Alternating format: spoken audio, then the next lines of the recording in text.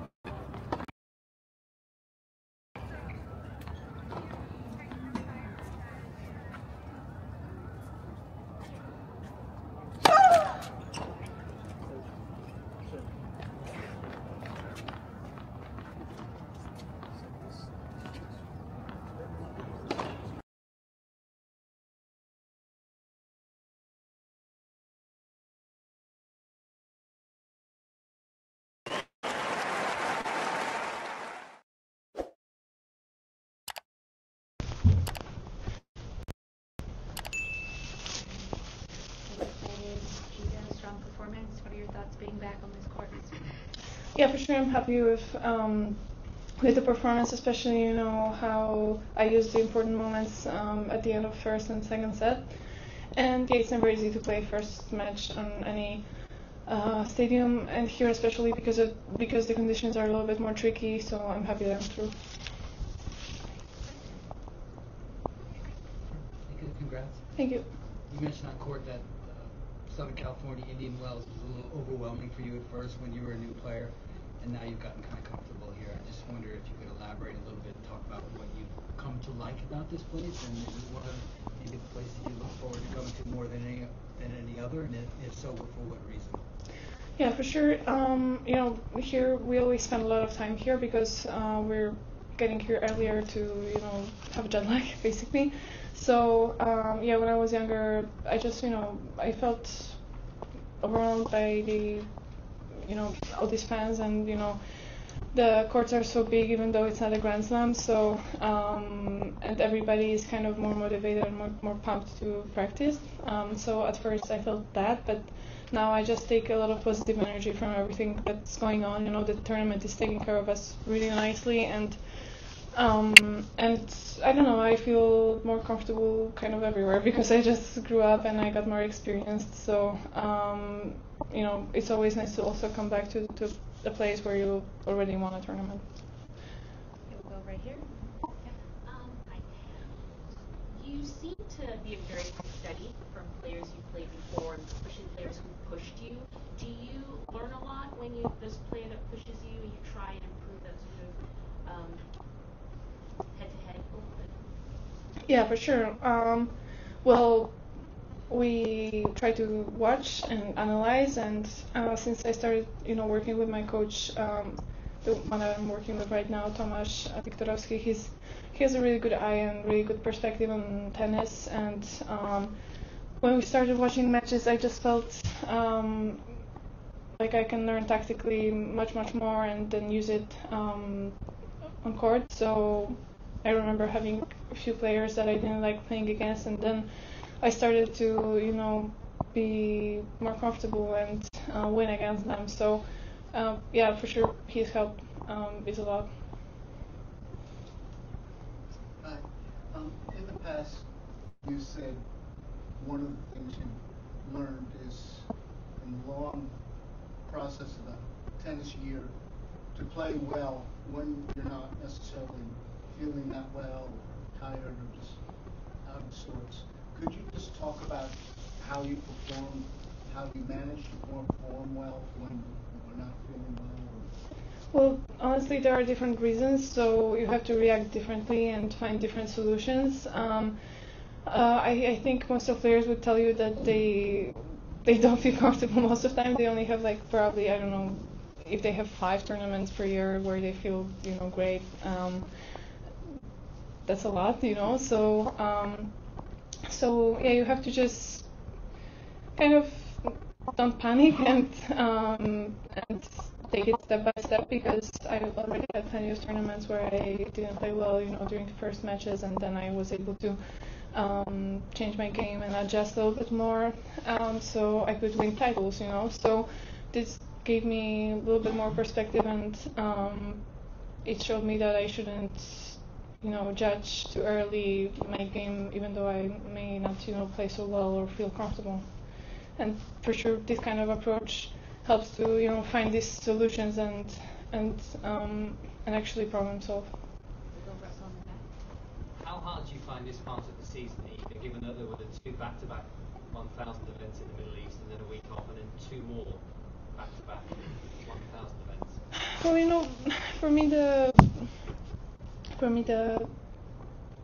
what kind of tournament that is, it doesn't really matter, but for sure I think being in Indian Wells brings a little bit to the top players. They have much more things to do, and there are always sponsor shoots and stuff like that. So I would say switching from being in Middle East where everything is so like peaceful, you're just focusing on tennis and that's it, and you have kind of the same rhythm every day because they're starting the matches pretty late there, and we only have WTA. So the schedule is pretty smooth, and then going here where there's so much fuss, I think this is pretty tricky, but I know this place already, so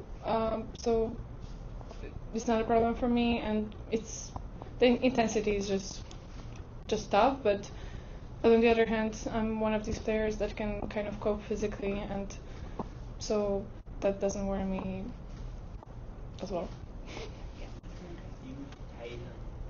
You mentioned that you like it here, you feel comfortable here, even the courts are so big, even though it's not a slam. Do you have a list in your head of the tournaments that you want to win that are outside the slams, and do you rank them in a certain way? And what is most important to you outside of the slams in particular tournaments? I don't have that kind of list. Probably because when I start the season, I don't think about actually like winning titles. I think about just working and getting my game together. So no, for me, yeah, I don't really. For me, it doesn't really matter if I win, Doha or I win Indian Wells or Montreal or Cincinnati. Like, tournament is a tournament. I want to win every tournament I play at. So yeah, it doesn't matter. Do you enjoy the process of sitting down with Tomasz, as you said, watching video, breaking down your opponents? And are there some things that you learned from the video that maybe you didn't even feel during the match? Yeah, there are plenty of situations where I can see that, I thought I did this differently or something like that. But yeah, usually it's just a learning process, and I like it. But sometimes, obviously, we have to watch these matches that didn't go well, So it's not nice to see like yourself, in troubles. But it's necessary to learn. So it's part of the job. That's all. You're just saying about you don't make lists of I want to win this tournament or that tournament, etc. But do you, at the beginning of the year, do you set an end goal of what is the main achievement that you want? Honestly, last couple of years, they kind of messed with my head that way. That I achieved much more than I ever expected. So making goals that are based on the results is pretty tricky for me because honestly, just winning 2 tournaments per year would be all I ever dreamed of, honestly, and even more. So I'm trying to set my goals, for more kind of technical stuff, like working on my serve and actually being more comfortable at the net and stuff like that. So it's not tournament related, it's more process related, and I think that's also how Daria kind of pushed me in that direction. So I think these goals are kind of healthier. Have you, in one sense, then, have you surprised yourself with what you've done? Yeah, of course. Thanks, everyone. Thank you. See you. Have a good day.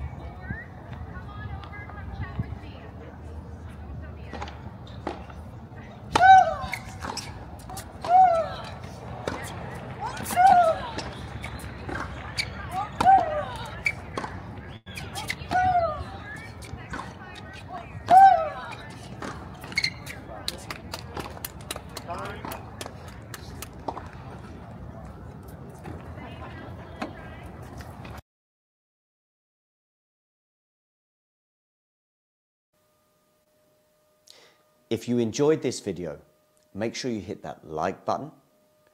Don't forget to subscribe and click that notification bell so you don't miss out on all things tennis.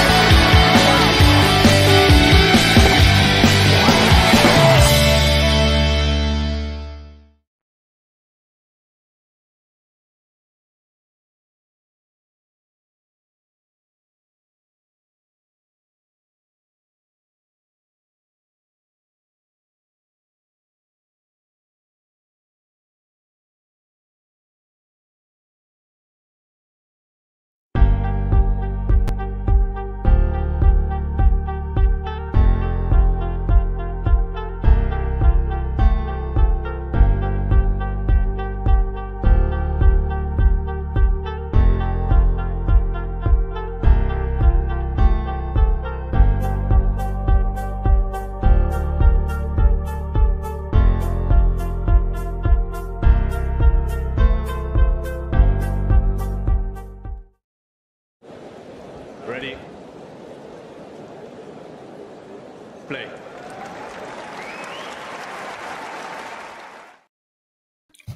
Well, hello there and welcome back to Talking Tennis at Indian Wells. And we are back covering everything from the sunny desert in California. And it's our usual duo of myself and Shrihari. Shrihari, how are you doing? Yeah, this isn't the match we were expecting to do. Yeah, that's true. But too bad we're not really surprised about the withdrawal. But yeah, in any case, I'm doing well. How about you? Oh, I'm doing great, thanks. I just need to switch my stream over because for some reason the stream I'm watching is not the match we're supposed to be doing. It said I'm being shown. Oh no, wait, they are moving over. I don't know what's going on, but they were showing me the Coco Gauff match and the players warming up on there, rather than the match that we're supposed to be covering here, which is Dayana Yastremska and Emma Raducanu, which is what I'm going to be watching at the minute. But yeah, I know you say it's not surprising that Marinos Raonic has withdrawn. It looked like his leg was heavily taped, but yeah, thoughts on kind of the situation on for Raonic and any positives he can take from this. I don't know. Well, I know what to feel about him playing Nadal in the first round, even though I picked Rafa, but maybe a bit of reprieve for him that he instead drew Sumit Nagal instead of Nadal, who had to withdraw. Got that win, but I don't know what exactly he could take from this. And I'm not sure how long he really has left either, because he's also hinted a few times that he's nearing the end of his career. So yeah, maybe we could think about what he could have taken away from this run had he made the third round or fourth round. But yeah, he did win a match and he withdrew. He has been retiring or withdrawing quite a bit since returning to the tour last year. So yeah, at this moment, I guess it's just unfortunate that he had to withdraw, but it's something that has been happening. So for that reason alone, I'm not too surprised. Yeah, it's not a surprise. I mean, it means we can add his name to the list of ATP players that were probably losing at the end of the year, along with Nadal, Murray, and Schwartzman. I know we mentioned Dominic Thiem before, but I'm highly skeptical he's going to call it quits just yet. But yeah, so something to keep an eye on. But yeah, it's going to be something that we're fully fit. Hello, Damien. Hello, hello. We were just discussing the situation that obviously we were meant to be covering Milos Raonic against Holger Rune, and the match isn't going ahead, sadly. Yeah, whether we thought this would be the beginning of the end for Milos Raonic. I mean, I don't want to be sending anyone into retirement, but like there will be a time soon. And in fact, for Milos, I mean, it's probably happened already at least a few times. There will be a moment when he has to ask himself like whether this is all worth it, right? Because, well, he's played 3 events this year, and neither of them he finished in good physical shape. So, and even I don't even finish the event. I don't think he's had a match point converted against him, has he? I mean, retirement, and a walkover, yeah. So instead, the match that we'll be focusing on will be Dayana Yastremska against Emma Raducanu, 2 highly talented, if streaky players, and it'll be interesting to see how this one plays out. I mean, I know it's probably not the matches you're going to be focusing on, but I still want to. Before we hear about those, I want to hear both your thoughts on how you see this one playing out. We'll start with you, Shahari. Yeah, I don't. Like I mentioned the last time, it's really hard to predict at the moment what to expect from Raducanu. So, and I think Yastremska as well, like you mentioned, pretty streaky and someone who was not for the same reason, but for a while she was out. I think she received a doping ban and then she came back. And obviously Raducanu underwent 3 surgeries not very long ago. So yeah, for me, Emma, I think she played decently well in the last match. Even though there were quite a few double faults and quite a few times that she got broken. But again, we did mention that these conditions may not best suit her game, her play style. So yeah, I'm not expecting anything particularly, but if she comes through, I think it would actually be a pretty good showing, making it at least the 3rd round at India Worlds. Yeah, I mean, to me, like, this is kind of a match where, like, Emma can win. Sure, everything, it will be okay. But if she wins, it's nothing, nothing insane. It's going to be all about that 3rd round with Sabalenka if she gets through. And in a way, she can kind of do the Qinwen Zheng here and, beat Yastremska and lose to Sabalenka, like at the Australian Open. And this is maybe more so what I will be watching out for, like, because Yastremska is kind of like a mini version of Sabalenka in terms of the play style. And at the Australian Open, we could already see in the semifinals against Yastremska for Qinwen that she was going to struggle against Arena. So, like, I'm going to be interested in that if Raducanu wins, and sort of to have an early checkup of how she can potentially perform against Sabalenka if it is Sabalenka in the 3rd round. But yeah, all in all, I don't really like the matchup for her too much. I mean, she kind of falls into the same maybe category as Qinwen, who I just mentioned, where, like, if you completely take the first strike away from her and you just hit so huge of both wings, she might kind of be in trouble. Now, whether Yastremska actually has enough consistency to win, that's kind of, well, this is definitely a bit unknown, as she does tend to be very streaky indeed. It could be a messy match. I'm expecting there to be a lot of errors from both. Maybe they'll pleasantly surprise me because we know how good their A games can be. But yeah, I think with the way they've kind of been playing at the minute, it wouldn't surprise me if it was a scrappy match. I mean, Damien, I mean, you're talking about sort of what it might mean for Emma as a read for the Sabalenka matchup.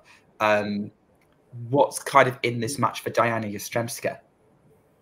Well, trying to follow up that Australian Open run. I mean, that's also pretty huge, I think, because obviously since she's picked up a few wins, but she hasn't been amazing.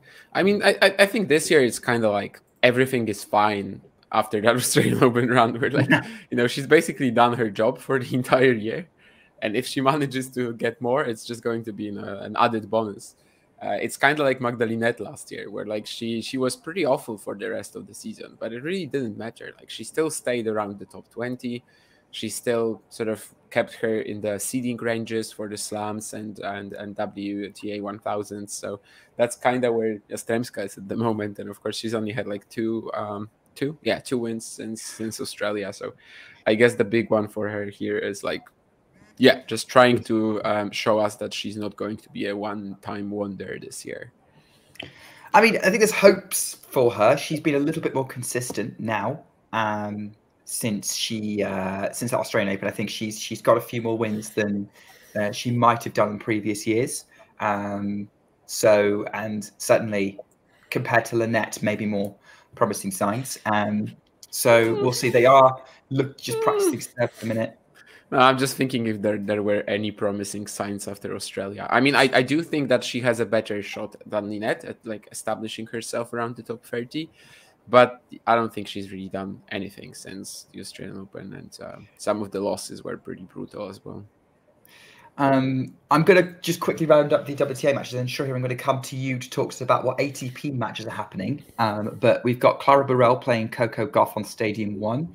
Diane Parry and Leylah Fernandez are warming up on Stadium 6.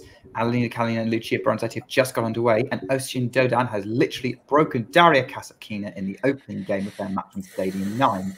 But surely, yeah, what's the ATP got on offer for us as this match is getting underway? Is these just the opening matches? Yeah, we have Nori and Sonego, I think, on Stadium 3 or 4, I'm not sure. Stadium then, 3. of course, yeah, Mahach and Manarino as well so far. And I do remember another, and of course, yeah, Runa and Raonic, which we are looking forward to, but obviously that's not happening now because Raonic is withdrawn. But yeah, another match we will be covering, of course, is Artur Fils against Alejandro Davidovich Fokina, which will be right after Manarino versus Mahach. You've missed out another ATP match that's happening on Stadium 4, which I think is the one that Damien expressed the most interest in.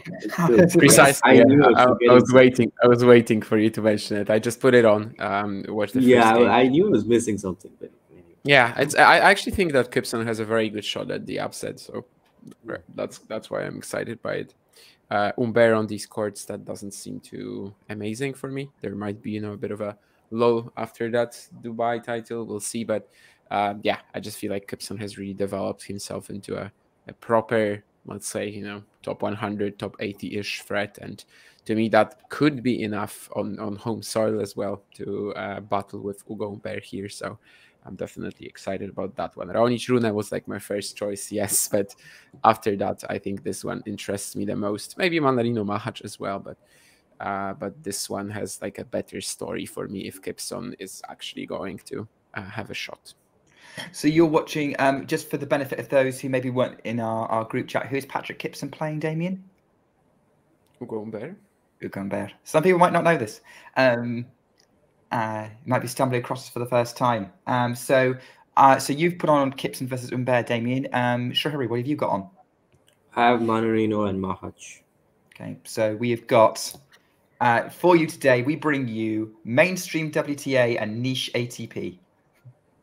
Well, maybe not that one. I know you guys kind of laughed at it at the group chat that I went even more niche than what Shrihari suggested, but it's kind of not niche. I mean, it's Ugo Humbert. He won Dubai, he won Marseille, he won Metz. I mean, it's not that niche. You are right in that sense. I guess in the sense of there is a player who's well known. He's top 20, and is the Dubai champion, 2-time 500 champion, because he's also won Halle in previous years. But he's but I guess it's more, when you look at kind of big name clashes, that's not necessarily who you would pick. As Amir Raducanu hits a drop shot to break Yastremska in the opening game. A little bit of inconsistency from Yastremska, but that was a very, very well executed drop shot by Raducanu, taking advantage of Yastremska's court position. But yeah, that's I guess I would say that if you want to think about what a mainstream match in terms of both players being recognizable, you'd go with Norrie versus Sonego. Mm-hmm. If you want to go for a very boring match, yes, I agree. Okay, to be fair, any match that Sonego plays, I wouldn't say is boring. He's pretty electric, and he brings. I would say any match that Sonego plays bores me. So it's a matter of taste. He kind of like, to me. I recently said something like that, and it's harsh, but I said something like Sonego adds 0 value to the tour. Wow. Of course, that's a bit of a stretch. Yeah, let me just say that mathematically or just on paper, he'll always have this stat, which is he's handed Djokovic the heaviest defeat in his career. I mean, he's going to take that with, unless obviously Novak loses with a bigger margin in the scoreline to someone else. He's always going to have that, right? So, has he also had 1 or 2 box office matches in Rome as well? Yep, in 2021. He beat. I remember he beat Thiem and Rublev back to back, and then was there a Shapovalov match as well? The one where Dennis screamed in 2022. Yeah, when he screams to the crowd, "Shut up" or something like that, or "Shut the f up." Actually. Oh, was that match? Was that who he was playing? Yes. Yeah, I think so. Okay. That's interesting. Well, let's say maybe we'll give Damien the chance to talk about a more interesting player then. So. For those of us who may not have seen Patrick Kipson before, obviously he's 24 years old. I've seen a few highlights of him. I've not watched a full match of his. What's he like as a player? What's the draw with him? I mean, over the past year or so, he's really improved the first serve, and it's just allowing him to play like front foot tennis easily. He's kind of clean all around. Like, I don't think he has the highest ceiling, but that ability to just set up the point for himself so easily, I think it's been very impactful. And right now he just kind of cracks the first forehand after it. He goes to the net and just stays on top of the point a lot more easily. I think the progress he's made is really pretty insane because, of course, he was the guy who won last year the USTA wildcard challenges for both the French and for Australia. And for the French Open, 2023 and Australia 2024. So just to be clear, for the French Open, he was still the weakest player in the draw. Essentially, he drew Radu Albot, I think, in the opening round, and it wasn't a quality match. Let's say that. Whereas for Australia, he was already a threat. He pushes Rusevori, plays a great match there. It's unbreakable for a lot of the match. But so yeah, I mean, I'm just kind of expecting him to be very good as long as he can just keep doing that. I mean, play serve great, crack the first forehand, and then he definitely has a shot for me. Assuming that Ugo Humbert will not be able to frustrate him too much with that flatter backhand and stuff. But on these courts, it shouldn't be a thing, really. All right. Well, that's going to be. I think that's going to be an interesting dynamic then. So we'll see. There's a lot of unknowns in that match. Shrihari, obviously we watched Machac take out Stan Wawrinka. Do you want to go? I would want to know what your thoughts on his chances are against Mannarino. Yeah, well, first to give an update on the match, Mannarino had a couple of break points at 1-0 on Mahac's serve, but Machac saved them, and at love 15, which I think happened. I have it on mute, so I don't know if it was a fault or double fault by Mannarino, or if Machac hit this amazing backhand return winner with a sick angle cross court. Let's go with the sick. Let's go with the sick angle. Let's give the guy credit. Right? Yeah.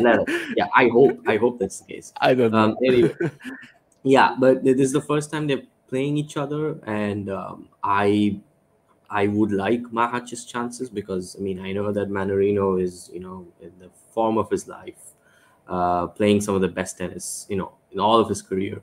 But I still like Mahac's chances because he's been playing some really good tennis. He's just going to be much more solid from the baseline. I know that Mannarino is going to mix things up. He's going to be unorthodox. But if Machac plays on his own terms, I think this is a match that he should be winning, in my opinion. And as we speak, he has a couple of break points to go 2-1 up in this first set. Is it fair to say that Mannarino has kind of can we already say that he's kind of dropped off this year? Like he just hasn't Probably. been too Yeah, he impressive. has. I mean, yeah, to be fair, he beat Shelton to make the 4th round at the Australian Open. But I know, but it yeah, was, you know, we 5 setters we over know what Wawrinka, happened. We know Munar. what happened Yeah. exactly. So we don't really mention it. But yeah, I suppose so. I don't. Yeah, he did win. I think a couple of titles or more than that last season. But 3, yeah, I he is. think. I think he's at a career high ranking, or he got there not very long ago.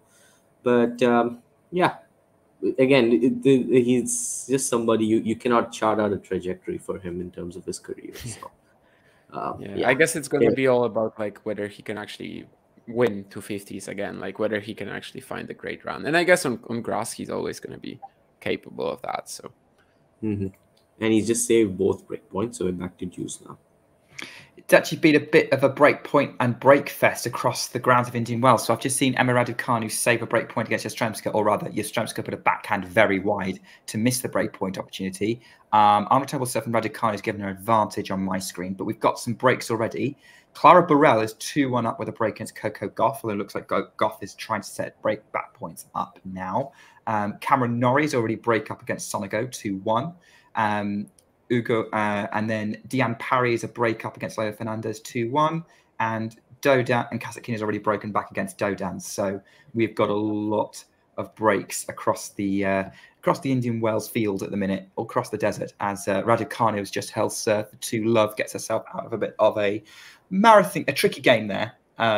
She's got to serve well to kind of maintain this this momentum at the moment. I was kind of out of the loop yesterday, so I'm just looking at the schedule and stuff. Like I didn't see any tennis yesterday. Of course, mostly it's not going to be the same players playing today. In some cases, though, because of the rain. And I'm just seeing that at 3 a.m. my time, there's going to be Ruud against Klein. How am I going to watch that? Are you get tactical nap, tactical sleep? I thought you might be all over that one, Damien, to be honest. Yeah, I'm gonna try. You know, the other night matches I don't really care. Or actually, Paul Mickelson as well. Like both the 3 a.m. matches are insane. So I think I have to. Yeah, I think I have to try. I don't know actually. You know, is it going to be a nap or not? Because well, I was out yesterday and my sleeping was well. I was actually in bed pretty early, but then I also slept a lot through the day today. So yeah, no clue. But I will have to try. I will have to. Shrew is already choosing to forego sleep for us.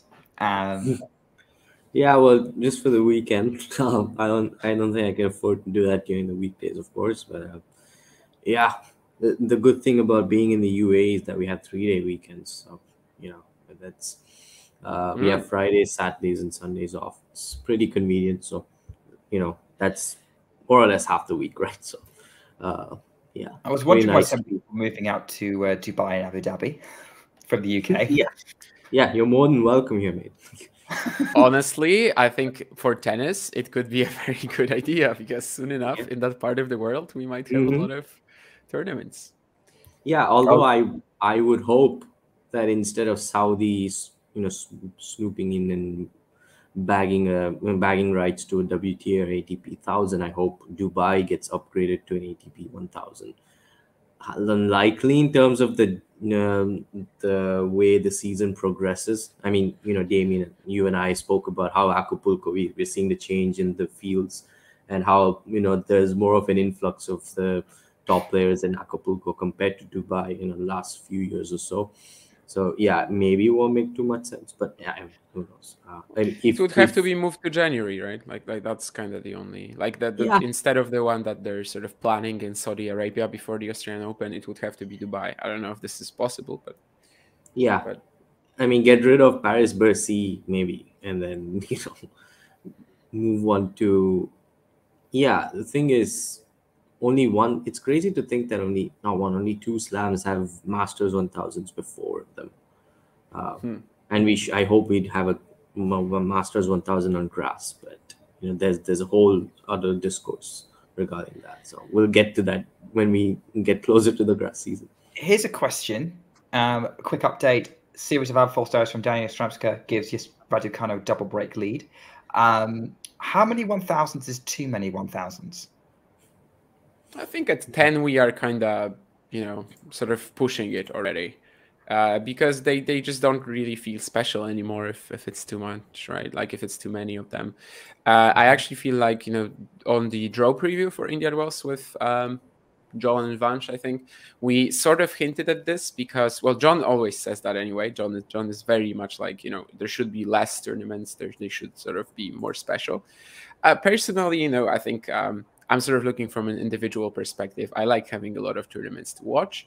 I like having a lot of tournaments to cover, so I want to earn money. I want to do stuff around tennis, so it's fine for me. However, I have to say that like this Indian Wells draw, I basically didn't care for it. Like the draw was coming up. There was no ceremony, but like it was announced, and then we had that draw preview show, and I just arrived there, and John asked me a question about the draw, and I'm like, I have no clue. Like let's sort of talk about it. Let's by virtue of talking about who's where, I can actually form some opinions.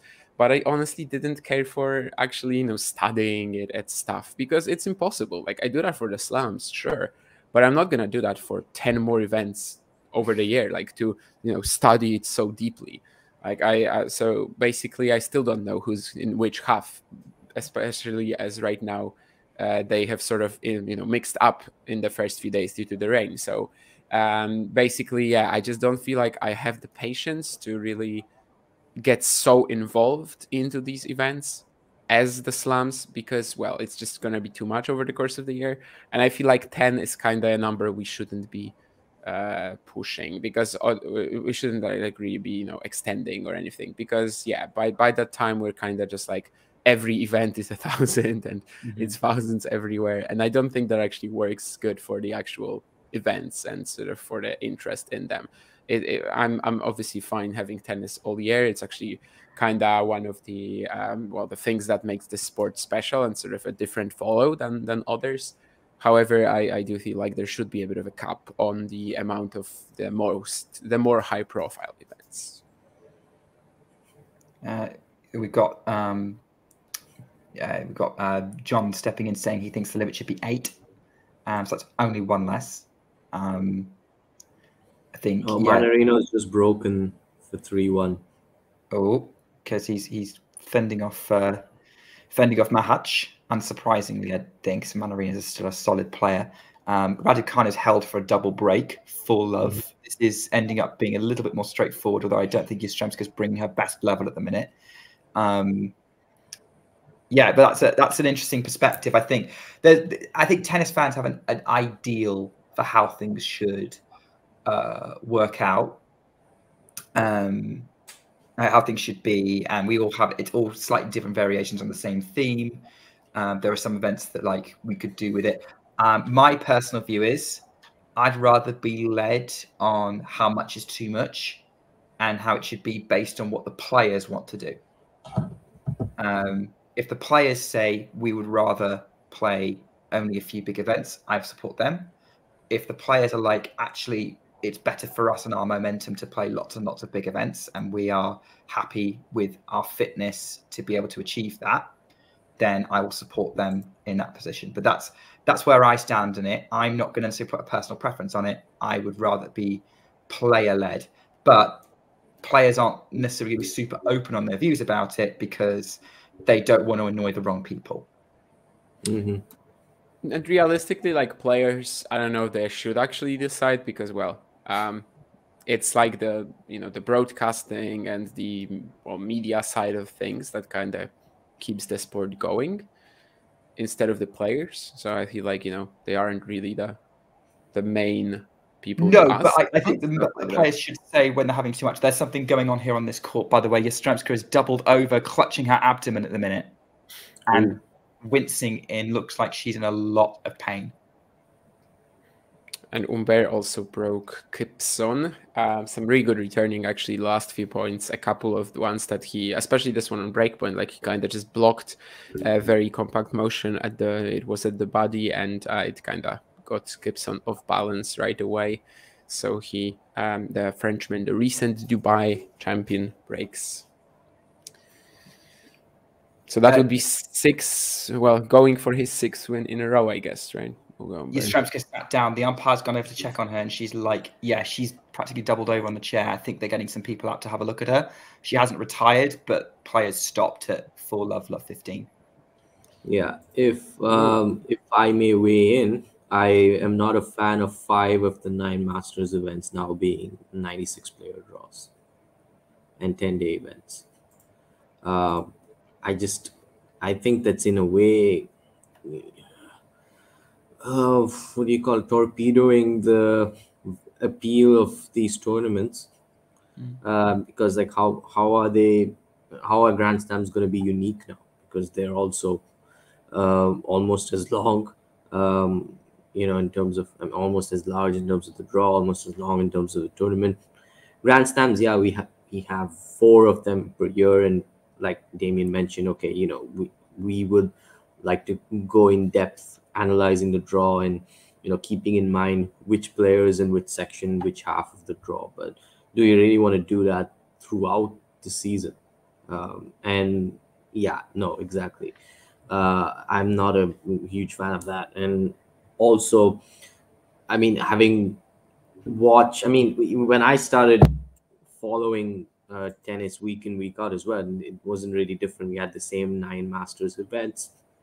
Only 2 of them were, that is Indian Wells and Miami, were 96 player draws. And that was fine. It was whatever. But then the rest, it was really exciting because by the third round or in quarterfinals or even the third round, you had some high profile matchups. Like, within a couple of days, you already have, some intense action kicking off in the tournament. But here we have to, we have like 32 seeds. It doesn't make too much sense. Those are my 2 cents on this. Mahach is a break point to break straight back. Manarino was 30-15 up. I could see your point of it devaluing the slams. I agree with you. I think the one thing the slams would still have would be that 1 extra match win. So kind of, win 7 matches as opposed to winning 6 for 1,000, because a 96 player draw, a seed would still have to win 6 matches. But it's very marginal in that sense. And then the only thing kind of going for them is history, which then it kind of becomes more like 1,000 points, more money, 1,000 points. Yeah, I think the points are kind of crucial, actually. And also on the men's side, you have the best of 5 format as well, which always just makes it so different. But on the WTA, it actually is a fair. Sometimes it is actually a fair sort of thing to say that sometimes 1,000 can be as tough, or maybe almost as tough as winning a slam. If you're winning the thousands on the women's side, like there's no reason why you shouldn't be contesting for Grand Slams as well.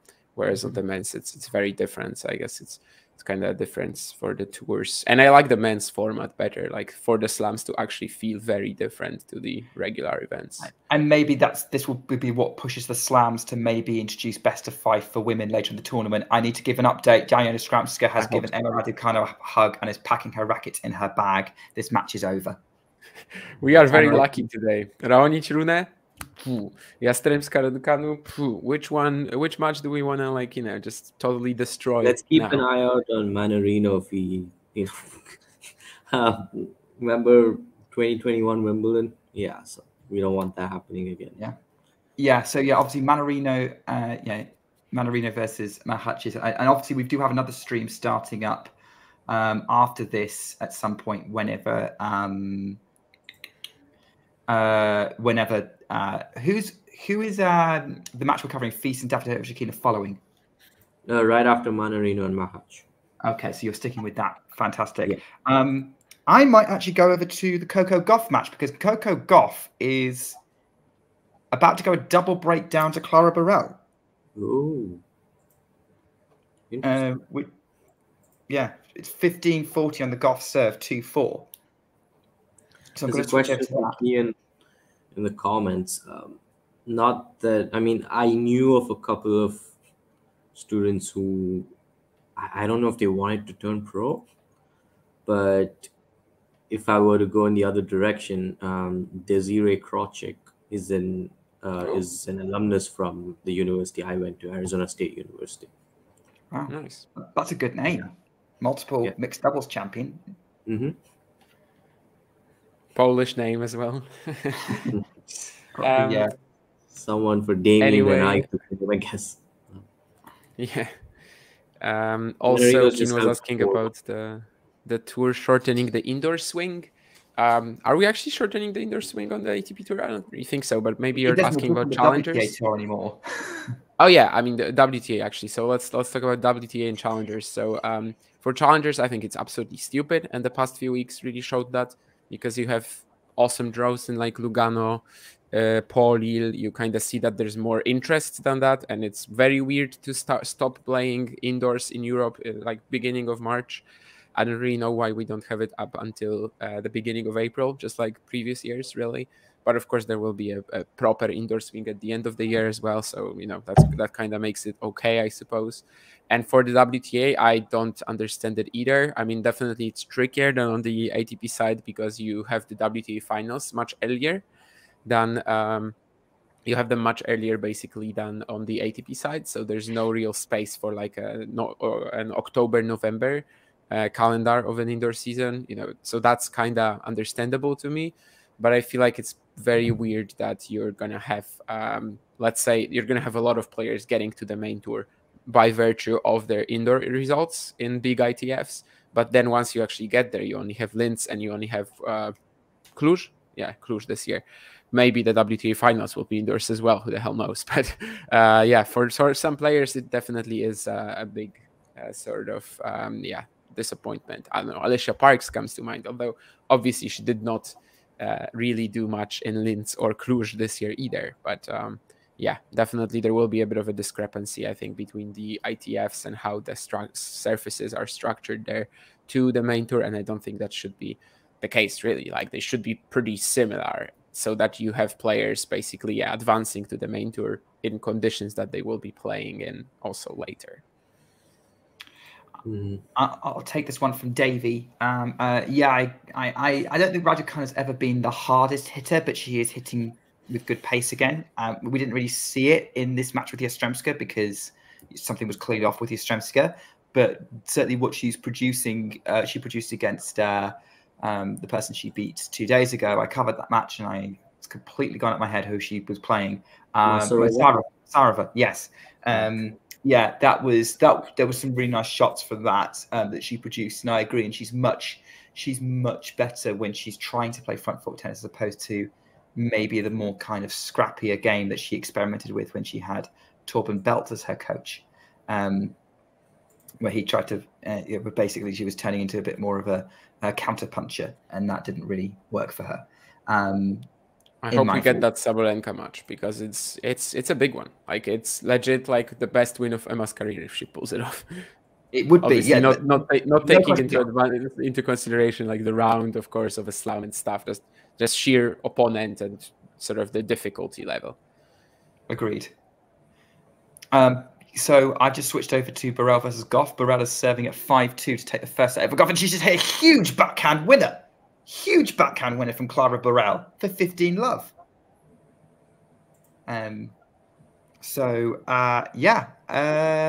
Goff is going to have to try and come back from this.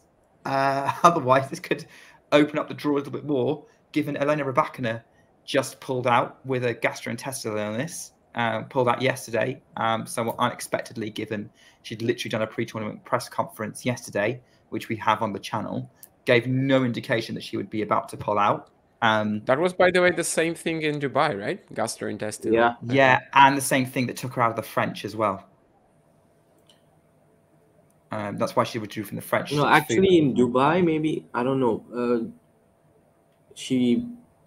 I think she injured herself. Obviously, she withdrew for a different reason, but I guess she injured herself during the Doha final.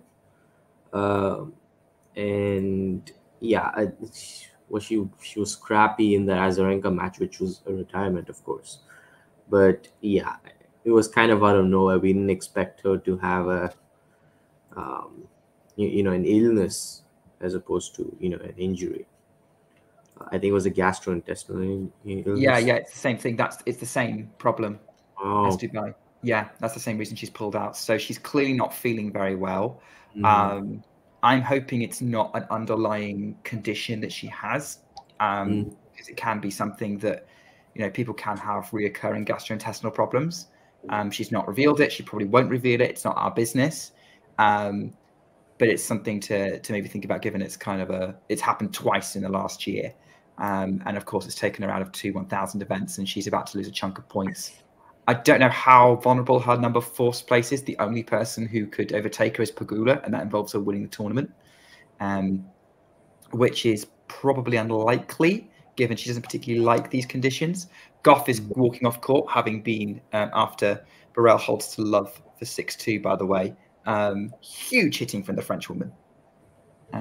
So, yeah, that's kind of where I'm at with Raducanu. Is I'm hoping that she can manage this and get back on top, because the draw's always more interesting when she's in it and playing well. But if Goff's in trouble here, then and some people might already say this anyway, but the women's draw is suddenly all about Swiatek and Sabalenka.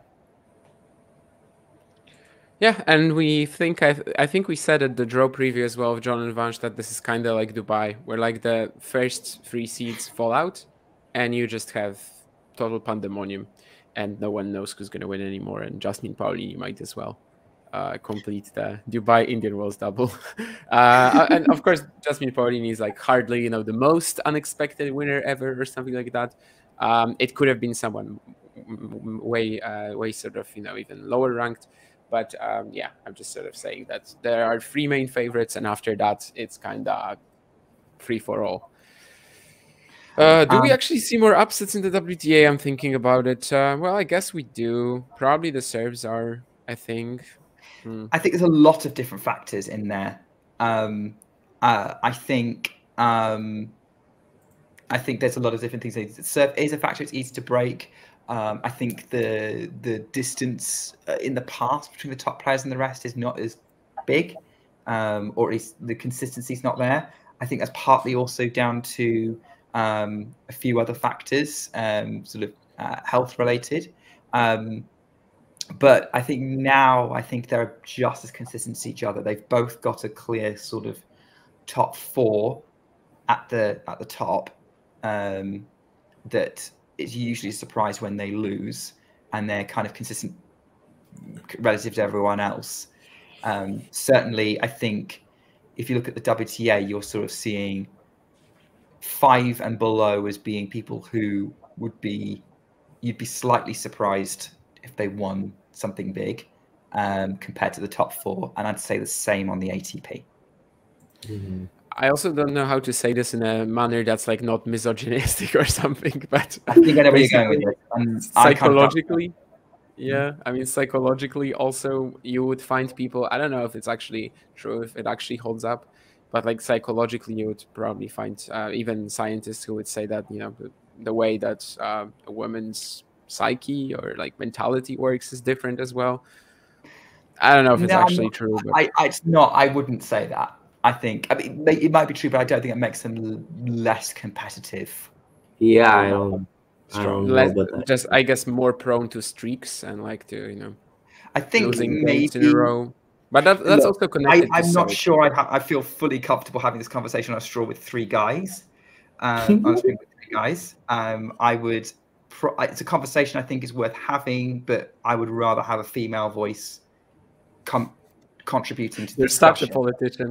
You're such a politician. No, but I guess this is actually also connected to serves, because, well, basically, if you don't have a strong serve game, like how are you going to sort of keep winning points when you go away for a few games? I guess if you in the men's game, more usually they are sort of able to rely on them. Yeah, but it would balance out on both sides, right? Because you have women competing against one another, so neither has that advantage. Yeah.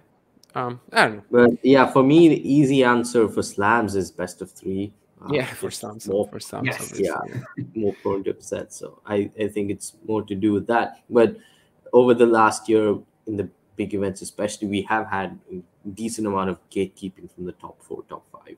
Anyway, we have had Sabalenka winning multiple big titles, Raducanu winning a couple of thousands. Goff winning 1,000 in a slam, Iga winning a couple of thousands in a slam.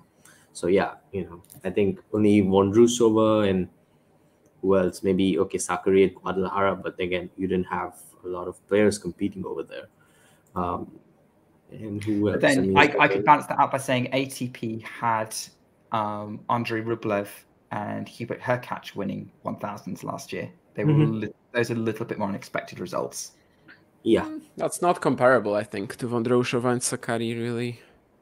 I'd say it is. Maybe to Sakkari. Maybe to is Sakkari. Different because again, we didn't have all of the top players competing in Guadalajara. Wimbledon is fair enough, but 2022 we had 2022 we had Chorich, Carreño Busta. Yeah, that was a fun double. There was another one as well. Well, we had Nori before that also. Nori, yeah. Nori. Yeah, and Derek's making good points around it. Yeah, there were definitely when with the comment like women who've kind of dominated the game in comparison. Serena, Graf, Selesh, Navratilova, Evert, Navratilova particularly. I think she went the entire. I think she lost one match in the entirety of 1984, which is an insane level of dominance. Who did she lose to? It's a great trivia question, actually. Who did she lose to? Oh gosh, I know this. It was. I asked this to Vansh recently, I think, and I don't think he gave me the answer. I looked this up recently. By the way, Coco Gauff's shanked to forehand is already a breakdown. I know this. I know this woman only from that match, but apparently she was like a proper player. Because it was the Australian Open that year. Because she was on. Wasn't it the French? 84. No, 83? It was Australian. I'm pretty sure. 83. It was the French for sure. I'm talking about 84. No, but that was the only defeat of Navratilova's season in 83. I'm talking different. Yeah, that's probably why I can't remember it. I keep wanting to say Kathy Jordan. It wasn't Kathy Jordan because she beat Chris Evert. It's close. Yeah. It's close. It's pretty close. Barbara Jordan. No, the other way around. The name is okay. Oh, Kathy Rinaldi? No. Wrong year. Kathy Horvath. Oh, Horvath. Yeah. Probably the only thing Kathy Horvath is famous for. Also, what is that head-to-head between her and Everett? 43 and 39. It's insane. It's one of the greatest tennis rivalries. Kathy Horvath apparently was a top 10 player, reached quarterfinals in the French 2 consecutive years. But yeah, from the perspective of a fan that was born in okay, so I guess in a way, I don't remember her from anything else. In a way, it's like Soderling beating Rafa Chargi, but he was a top player. I mean, towards the end of that season and the season after. So. Looking something up.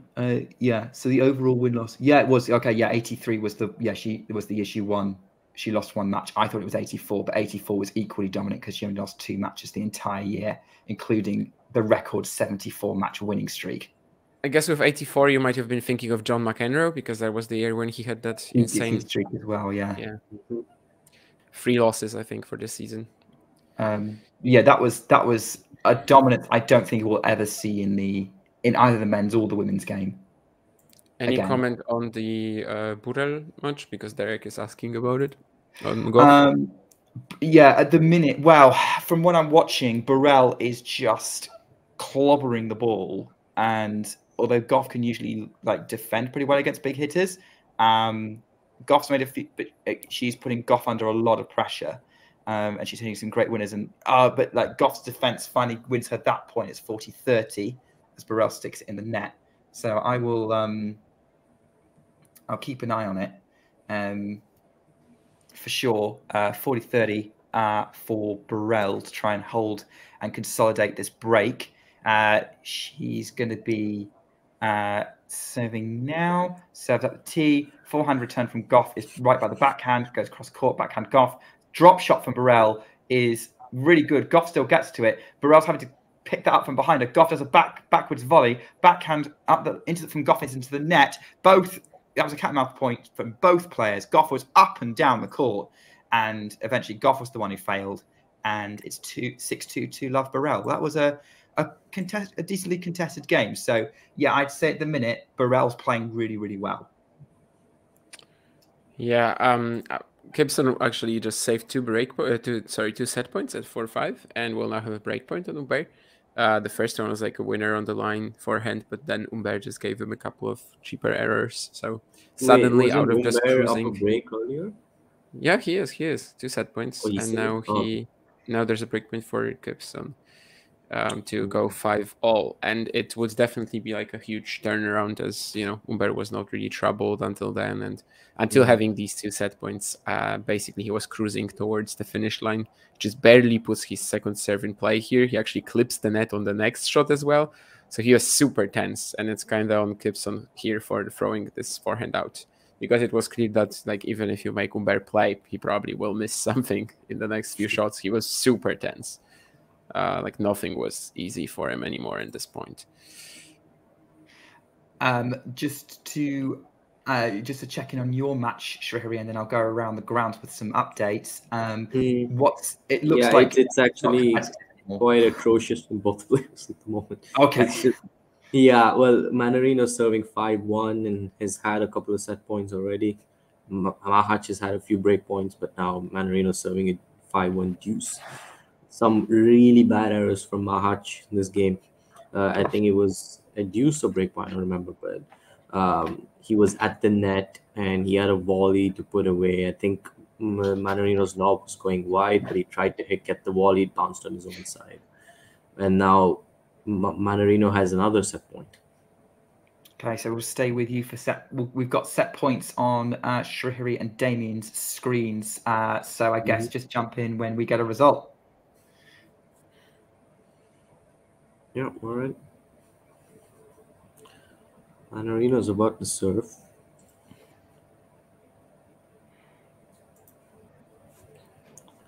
He gets it done with this an ace out wide. Mahac can't get to it, and it's 6-1 the first set for Adrian Manarino. What's happening in Humbert Gibson? Has Humbert secured the first set? Not yet.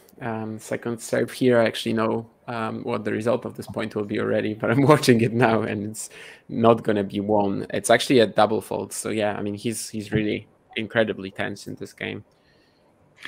Just to go around the grounds, Dayana Schneider and Maria Sakkari are warming up on Stadium 3, but in terms of actual results, Cameron Norrie won the first set 6-4 against Lorenzo Sonego. Leila Fernandez is serving to stay in the first set at 3-5 against Diane Parry. Literally just got to advantage in that game. Lucia Bronzetti's won the first against Antonina Kalinina 6-3, and Kasatkina comes from a breakdown to win the opening set against Ocean Dodan 6-3, but Dodan's got 2 break points to go up in the second set, so that one looks like being a bit of a battle on Stadium 9. You are now up to date with everything tennis related. The only results from today so far being that Emma Raducanu is through against Dayana Yastremska after the Ukrainian had to retire for lockdown in the first. Davey is very happy to hear that Cameron Norrie is up a set. Yes. I mean, that is such that backhand. I don't understand why he holds his right hand so high up the neck.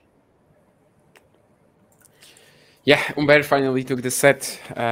I would say a pretty weak effort actually from breakpoint up from Gibson. Just not putting in the stamping down on the gas pedal or whatever when it was needed most, with Humbert kind of struggling to get over that finish line. Also, quick question for you guys: Ben Shelton not playing the Olympics. Good. Oh, here we go. Or not? I'll let Nick take this first. No, I think you should go first because I haven't decided. All right. Yeah. Yeah, look, I'll say this. The Olympics in tennis doesn't mean the same as the Olympics in other sports, really. There's nothing different. I mean, it's just, okay, you're playing once every 4 years. For players, it means a lot, especially for Novak. I mean, he's been vocal about wanting that gold medal for Serbia. But yeah, for us tennis fans, mostly, maybe we see something unique in terms of some of the best players in the world, being flag bearers for their respective nations. But other than that, I don't see what's unique about you're still playing. I mean, you're playing a tournament, and then it's just like any other tournament in terms of how it plays out. I don't see anything unique to it except, okay, yeah, you're winning medals instead of, you know, trophies. Yeah, and now especially there are no ranking points, you know, for the Olympics. So why would it make sense, especially for someone like Shelton, when it's going to be played at Roland Garros, not a very strong surface for him, at least at this stage of his career? If he feels like, okay, if there is, for instance, there is an ATP event, ATP 250 or 500 in North America that he can play, why would he not play that, look to get ranking points, bump up his seeding for the US Open, rather than play the Olympics and potentially lose early? So I think Dominic Thiem did something similar in was it? Yes, he Yeah, skipped the wanted to do Olympics something once. similar, Yeah. but obviously got injured before the Olympics in 2021. I think Casper maybe skips the Tokyo Ruud, Olympics. yeah, Casper Ruud as well. So yeah, players have done it. I get why they would do it also. So yeah, I mean, Casper cleaned up 3 tournaments, got 750 ranking points. So yeah. By the way, I'll make my point in a minute to say Coco Gauff hits a huge forehand return, hits the baseline, catches Burrell by surprise, and Burrell misses her attempt to pick up the ball, and Gauff breaks to love to get back on serve in the second set. Here's where I stand with the Olympics thing. I think it's about, I'll just say David. Yeah. So David, yeah. So Emma is through. Yastremska retired from the match with some kind of abdominal pains. So yeah, we have switched matches round. Yeah, I think we need to change the name of the stream, maybe. I don't know how to do that, so we'll just have to cope with it. But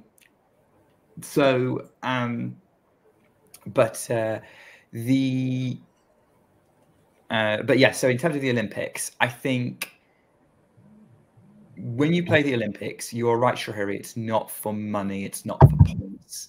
And so from a very career-focused perspective, they don't matter, especially since as a tennis player, it isn't the biggest prize you can win. It is the slams.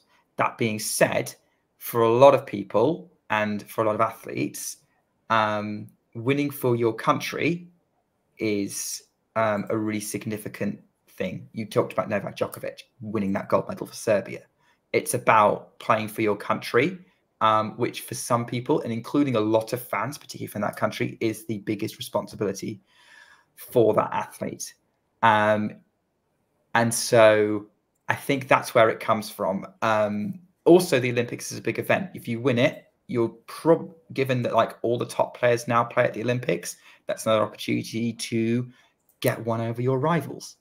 Hence, and Derek's giving Monica Puig a good example. Like Puig, it was a big deal for Puig winning it because not only did she beat some really, really good players to win it, she beat Angie Kerber in the final, who was one of the 4 players, if not the form player of 2016, but also won it for Puerto Rico, who had never had a gold medal winning athlete before. So a lot of it is a sentimental thing as well as a kind of a kudos thing. And I guess that's why the Olympics matters. So I guess for Shelton, the reaction maybe against his statement has been very much, well, don't you care about your country? Don't you care about your role in that country? Now, Damien and I had a talk about nationalism a couple of streams ago. We don't get that mentality. I'm not entirely sure. I highly doubt you do, Shahiri, because I know you well. I know you well enough to say that. But correct me if I'm wrong. So it's a mentality that's very kind of alien to us. So my perspective on it is Shelton has to do what's best for his career. He has no problem, and I think given that he probably doesn't have an awful lot, it's not a great opportunity for him, given the surface it's going to be on. It's probably a smart choice for him to build up to something that he can win.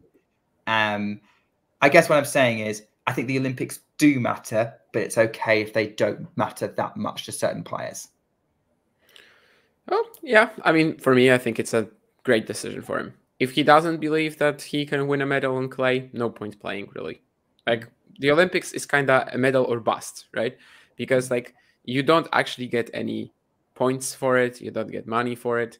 So like it's kind of, if you think that you have a shot at winning a medal, go for it. If you don't, why waste your post Wimbledon preparation for the hard courts and switch to clay if you're not a player who necessarily wants to do that? So I think for Shelton it makes perfect sense. Sorry, that ooh was Burrell missing. I figured it wasn't anything I said.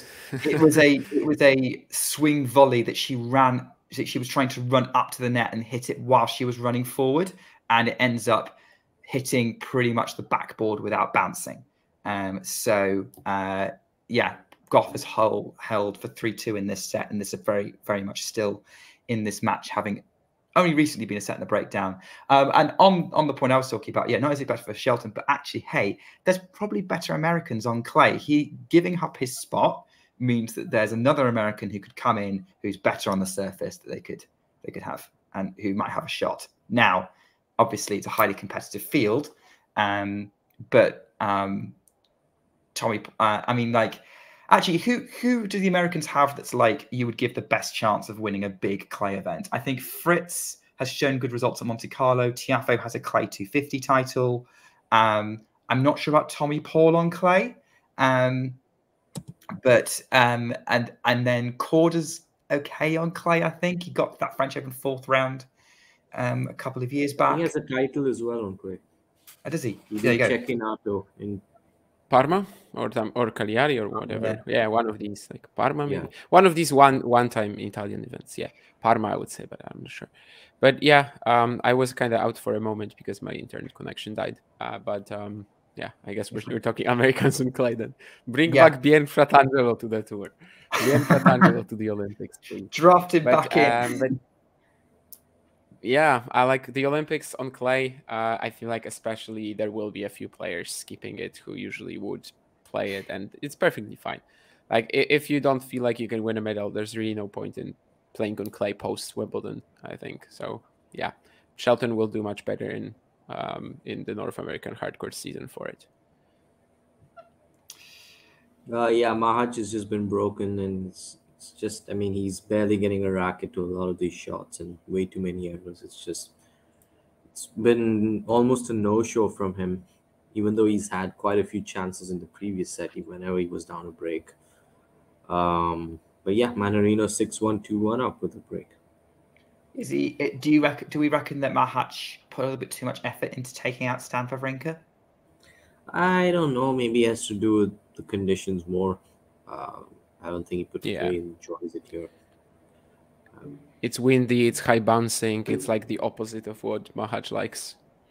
Yeah, I remember he did well, even though he didn't win a match. He did well in Dubai. He won qualifying, so I guess he did win a match. He beat Bautista Agut one of those matches this year. Lost to Bublik in third set breaker. Last year, of course, we know he pushed Djokovic to a third set breaker. Those conditions are much more suited to his game than, say, Indian Wells. I think even Houston, he made the quarters, if I'm not mistaken, last year. Yeah, he did. Lost to Hanfman, I think. I think he got blown out. But yeah, basically anytime it's like low bouncing, slick. So Dubai definitely works, and obviously all indoor venues really. So Indian Wells, I don't think it's great for him. Although he did play pretty well in Indian Wells in 2022. I think he qualified and lost the second round where he lost to Medvedev. Yeah, but I don't remember who he beat in the first round or in the qualifying. But he lost to Medvedev in the second round for sure. It was like a 6-4, 6-2 maybe, or something along these lines. Crowd's getting very excited as Coco Gauff picks off a passing shot attempt by Burrell on the forehand, going cross court with a lovely volley, great touch, and Gauff's now got breakpoint chances to suddenly go from 2-love down to 4-2 up and take 4 consecutive games here on Stadium 1, and Burrell double faults. So all over there. 4-2 Gauff. Comeback is on. Just a bit of an update across the grounds as well. Sonego was 2-love up with a break in that second set, but Cam Norrie's literally just broken back. Diane Parry served for the first set against Leylah Fernandez at 5-4. Leylah broke back, immediately got broken again, and Parry is now serving at 6-5 to try serve for the set again. Bronzetti is a set and a break up against Kalinina, and Kasatkina is a set and a break up against Dodan. Parry is having like a bit of a quiet breakthrough the last couple of events, right? I mean, I don't think I've seen people talking about her too much, but like, yeah, the Kasatkina, of course, clash in Abu Dhabi, the Austin quarterfinal, I think. And of course, she actually like almost beats Mira Andreeva at the Australian Open, but almost was not enough. Yeah, she's been regularly winning on tour. I think pretty much every event she's entered. She's got a couple of wins, be it qualifying or something else. And the only event that she's entered that she didn't get a win at was the ATX Open. No, it wasn't ATX because she did win that. She won a couple of matches there. Qatar, where she lost to Erika Andreeva in qualifying. But yeah, here she's beaten Trevisan, and then yeah, she's just got the first set against Fernandez 7-5. And yeah, obviously a young prospect. Obviously from France, made waves when she beat Krejcikova at the French Open a couple of years ago, and I think she followed up with another really, really good match at Roland Garros as well. Obviously, one of the few WTA players to be rocking a single-handed backhand and making it work. Yeah, I think Parry is a name to keep an eye on for sure, and it's good to see her getting a little bit more consistency in her game, and very much deserving of a top 100 place. Davey's got a question about Leylah Fernandez. Is she still fighting demons from the US Open final? Not as much as Raducanu. I think Leylah's problems has been more matchups than anything else. She was injured in the back half of 2022 after going to the Roland Garros quarterfinals. But yeah, she's always got a scrappy game that needs to be on for her to kind of really perform and go deep in tournaments. I love watching her. I think she's box office.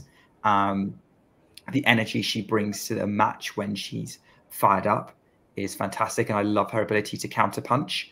And that forehand, when it, like that sort of lefty forehand up the line, is just a beautiful shot, to be honest. Oh, this is a messy point, by the way, as Burrell has a point at the net that she could literally put anywhere on the court. It comes off the top of the net and behind Goff, who'd come in.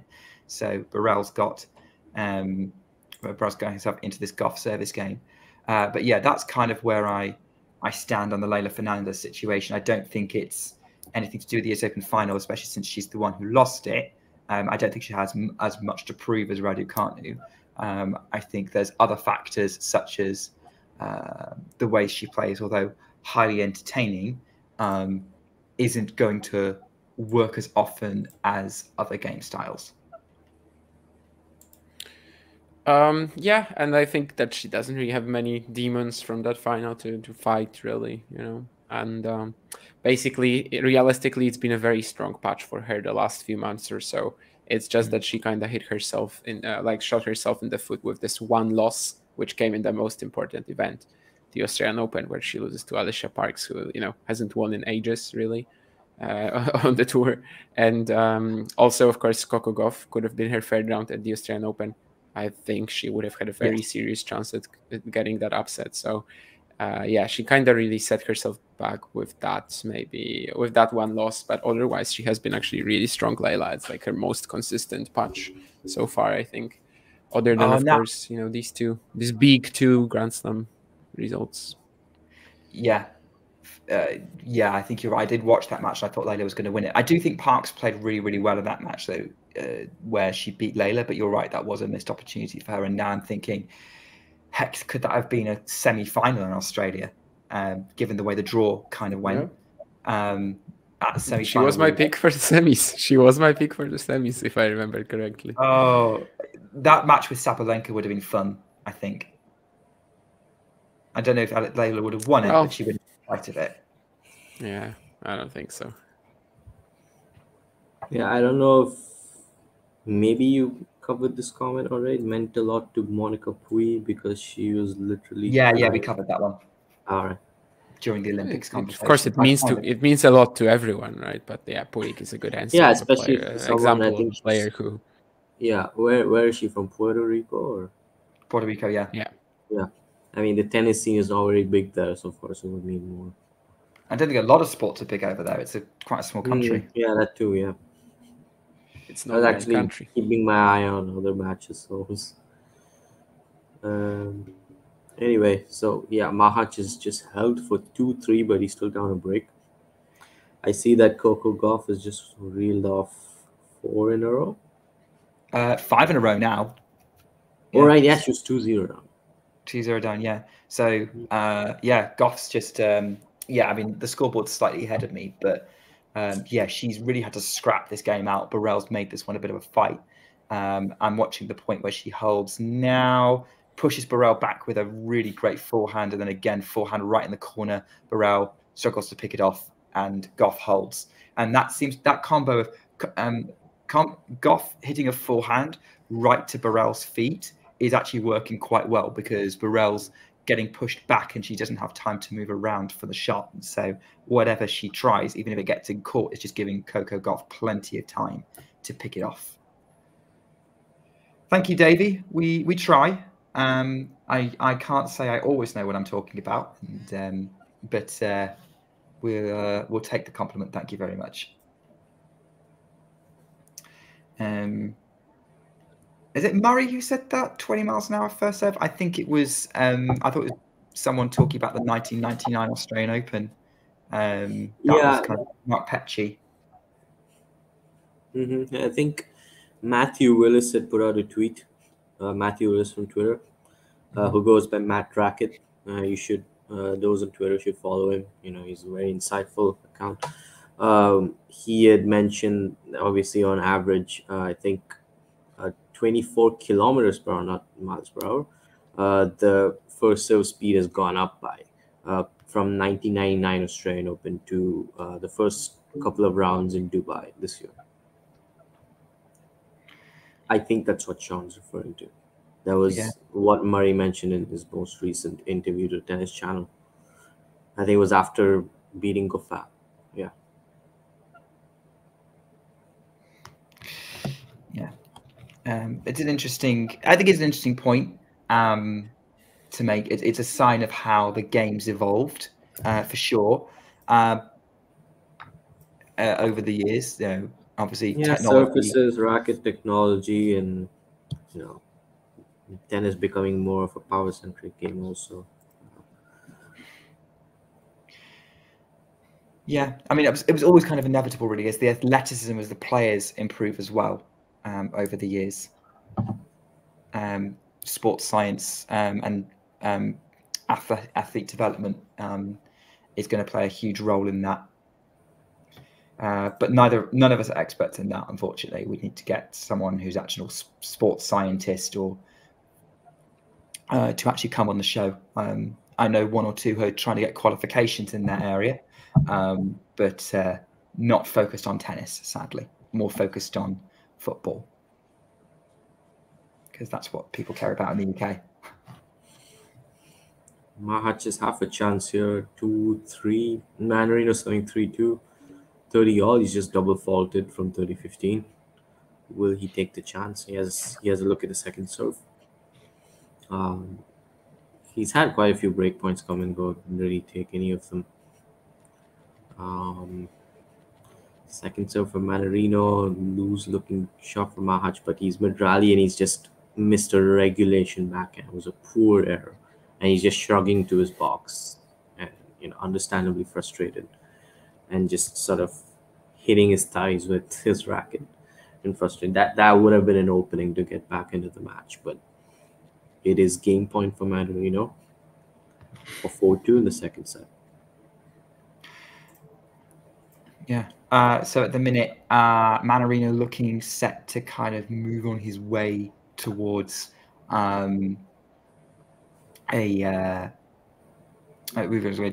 towards getting through to the next round and getting another win under his belt in this sort of latter stage peak that he's on. Obviously, once that match is over, we will be covering Arthur Feast versus Davidovich Fokina, which is on the following courts. So obviously, we'll probably hop over to that. We'll probably hop over to that live stream once that gets underway. I will probably stick with this Coco Gauff match on this stream until it ends, and then I'll close it down and everyone can hop over to the other one. But obviously, it depends because this one could get very, very interesting, I think. Burrell has currently got a point to hold serve at 40-30 to try and extend the second set and continue the pressure on Coco Gauff. Looks like... Would you say the way Burrell was playing, a drop-off would have been inevitable? Maybe. I mean, she was hitting pretty big, pretty confidently. I do think there's a certain element where Gauff has locked down and is making things tricky for her. But certainly, yeah, Burrell is not hitting as hard as she was, or at least she wasn't hitting as many winners. That's a lovely inside-out forehand from Gauff to draw the error from Burrell's now deuce. Opportunity for Gauff to try and win 6 games in a row here. I'm not sure what was going on in the Parry Fernandez match, but apparently that match was suspended. So I don't know what was going on over there. There's a few people who've broken back in matches. Norrie is now a set and a break up on Sonigo, 6-4, 3-2. Oh, it was a breakdown not very long ago. Cam and his weird backhand are probably moving through then. Most likely, yes. What's happening with Kipson and Humbert? Because we actually haven't talked about that match for a bit. Yeah, we haven't, because I guess there just hasn't been that much to talk about, really. Not as it's been hoped. Well, I mean, for now, Kipson, other than that one game at 4-6? 4-5 in the first. Other than that game, he hasn't really threatened Humbert, but he's doing okay to sort of stick with him in the second set, and maybe some chances will come, but just a second ago, it seemed like he might have a decent opening to go 15-30 up, didn't get it, and for now, Humbert is mostly cruising on serve, besides that one shaky game. Nice to see you, Nolan. Doing very well, thank you, and hopefully Shreya and Damien are too. So yeah, we're currently just covering a fair few different matches. Damien's covering Kipson versus Humbert. Shreya's got eyes on Manarino versus Mahach, ready for whilst he waits for Feast and Davidovich Fokina to get underway. And I've got eyes on Burrell versus Gauff on Stadium 1. Gauff serving to take us into a decider in this match. What else is going on? I've said Norrie is a set up on a break up on Sonigo. Schneider and Sakurai is still warming up, which is weird. Diane Parry and Leda Fernandez have just started the second set, so I'm assuming one of the players went off court. Kalinina has broken back against Bronzetti, and Dodan's managed to get it back to 4-4 in the second set against Kasatkina. So wait, didn't Kalinina and Bronzetti play in Abu Dhabi as well? I don't remember. Probably. Maybe. Oh, Manarino has a break point to serve for the match at 5-2. Oh, that's going to make things very comfortable for him. Mm-hmm. Oh yeah, they did, and Kalinina won that 6-1, 7-6. Yeah, this one's going in the opposite direction. Yeah, the script has been flipped, at least for now. If a Bronzetti wins, I'm sure Mario will be very, very happy. Backhand dumped into the net by Thomas Mahach, and Manarino shortly will serve for a place in the third round. I completely jinxed Mahach, didn't I? I mean, I thought he should win this, but it's been a terrible performance from him. Pretty terrible. I mean, at least he could have held the service game. Kept Manarino within, touching distance, but 2 breaks up. Is it because he's struggling with the conditions, as we were talking about earlier? I don't think he's too comfortable with the conditions here. What we've been hearing, of course, is that the outside courts are slower. I mean, slower than the main stadium courts. it seems that way at least. And yeah, I think he and Wawrinka played in Stadium 1 or 2. I Yeah. think Stadium 1. So yeah, it didn't really seem like it. Although it was a scrappy match from him, he still played at a high enough level to win it. But errors all over the place here. I mean, I think 1-all in the first set, he had break points. He had break points to break back for 2-3. He had break points to get one of the breaks back at 5-1. He had half a chance at 2-3 in this set. He had 40-15 at 2-4. Yeah, just plenty of errors. I can't wait to look at the stats right after this match just to get an idea of how many unforced errors he's committed. Coco has Should 40 be love. above 30 comfortably. Coco Gauff is at 40, was at 40 love, trying to serve for the set, and she's in a real cat and mouse rally here with Burrell, who just misses her pickup attempt on the run on the backhand, and it was a very narrow miss. Gauff is roaring in celebration to take it to a third set, but having very, very nearly been pegged back to deuce. The first set point was missed with an inside-out forehand that was just too acute from the American. Second was saved by Burrell with a rocket return, and then that third one could have gone either way, but it went the way of Coco Gauff. So we're into a decider on Stadium 1. But I suspect a match is going to be over very shortly for Manarino and Mahash. Yeah, it's 30 love for me here. Yeah, well, we'll stick with you then. Hugo has a break point as well, so updates all over the place. Potentially go up a set and a break on Patrick Gibson, and let's see if the American can actually save it. He was 30 love up as well in this game, so a little brutal for him to be in this position now. Okay. I mean, is Gibson the typical American prototype player? Big serve, big forehand. I can't really say that he is. I mean, he is more complete than that. However, he definitely has a bit of a typical game, I would say. You know, just decent serve, decent everything. Likes to play on the front foot. Doesn't really stand out in many ways. So it's a bit of a yes and no, if you may. But he does have a solid backhand, and it's not like who is like the most typical American like that. It's not a Jack Sock type of deal, But yeah, he does not have the most unique game. No, definitely not. And Humbert has in fact broken. Again, it just starts with a really good return. He's standing pretty close to the baseline, blocking them. Gibson maybe not getting the spot serving that he usually gets, and Humbert then is able to just take over. So this seems like the Frenchman should be pretty safe here from now on. 6-4, 4-3. Of course, he did get pretty nervous trying to serve out the first set.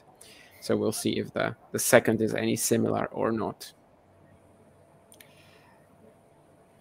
David, you're asking dangerous questions here because we have a hardcore Novak Djokovic fan on the stream. So I think we need to... Marin Cilic. Just answer Marin Cilic. We avoid the controversy. I'm definitely more annoyed. No, I'm going to go with Zverev actually now. He's gotten really annoying. Yeah. You're going to go with Zverev for every question that contains the word annoying. So. Oh, for sure. But we'll get back to that shortly. Manarino has just defeated Thomas Mahac 6-1, 6-2.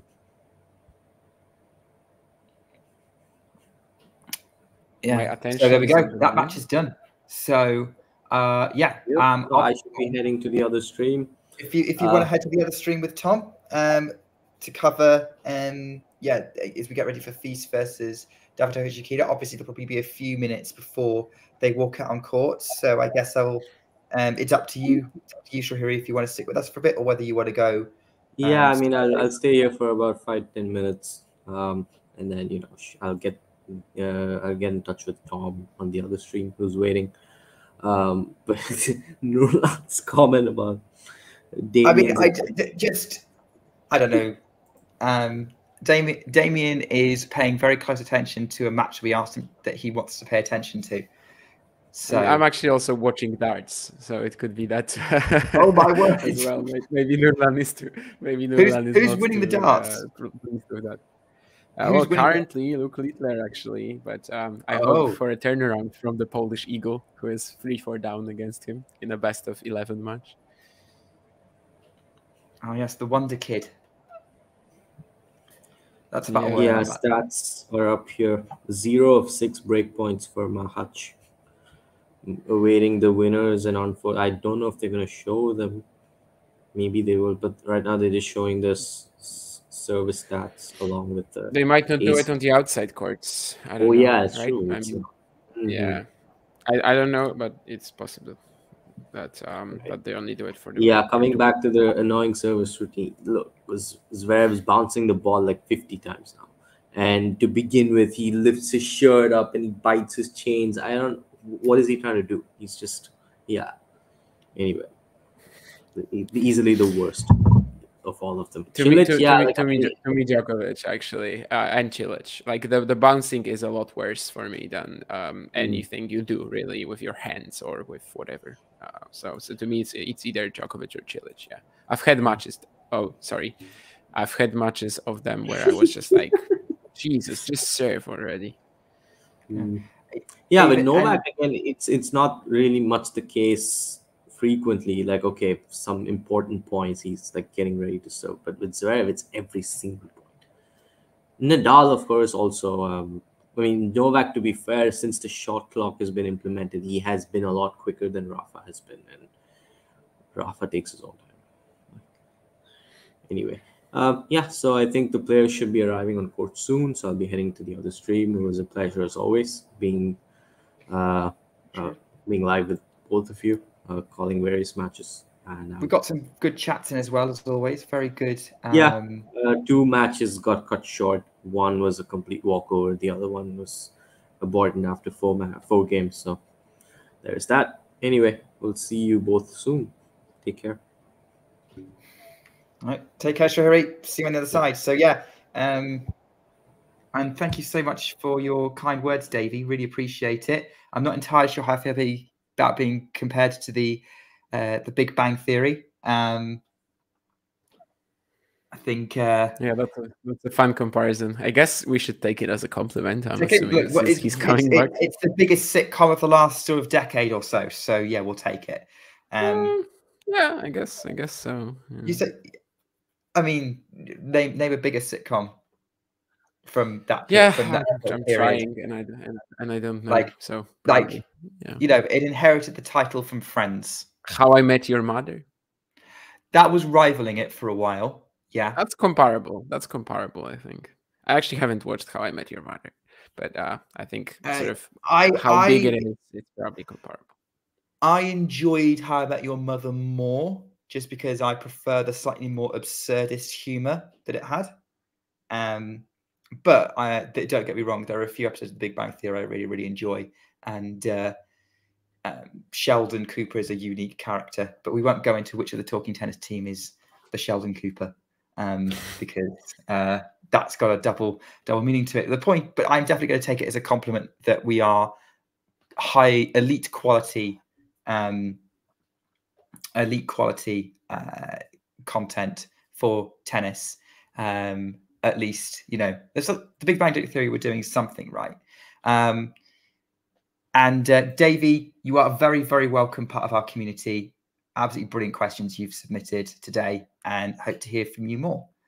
So don't. I think Nurlan doesn't like the attention. Don't be put off by Nurlan. Don't be put off by Nurlan. Nurlan likes to be the star of the chat, but today he has been sidetracked, maybe in a way. I mean, put to the side.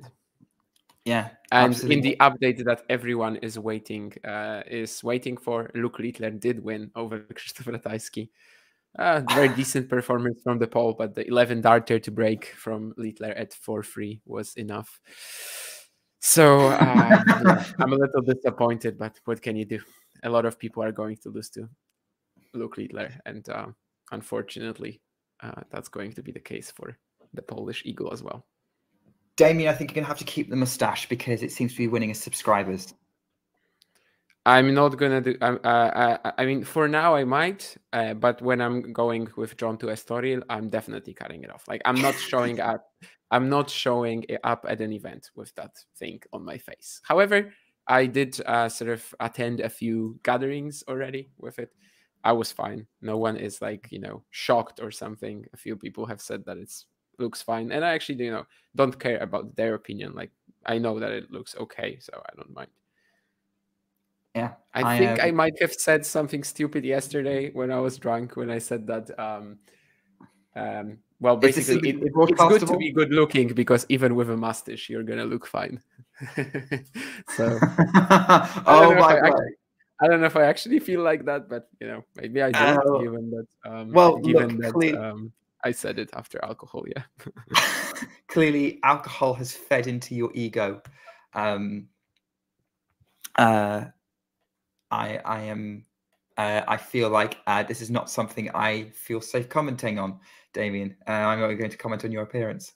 That's fine. I don't. I don't require that. Not at all.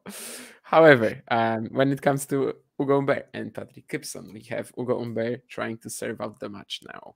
5-4. He actually lost the first point already. So let's see if there are any more nerves and chances for Gibson to get back into the match. I suppose because which match are you even talking about now? Because I'm watching Burrell versus Goff. Goff's just double faulted at 40-30. So it's a really messy game from Goff early in this third set.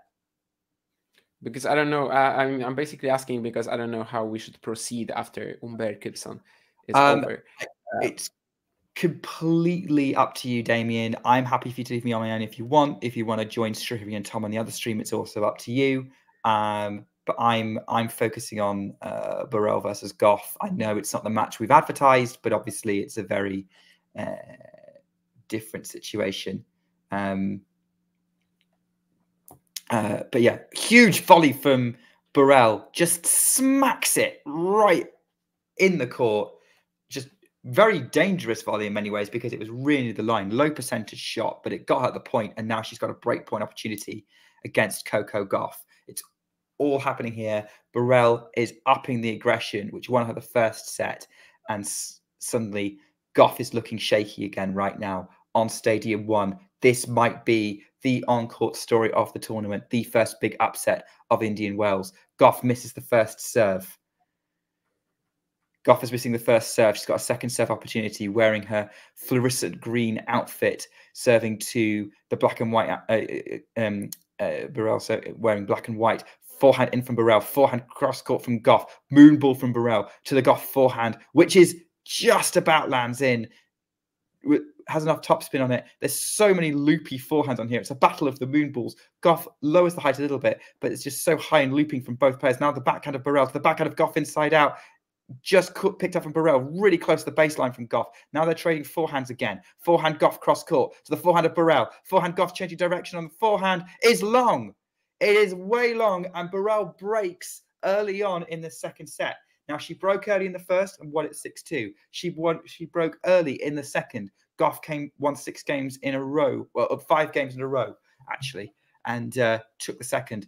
What's going to happen this time? She's had a 50-50 success rate. Which one of these players is going to close it out?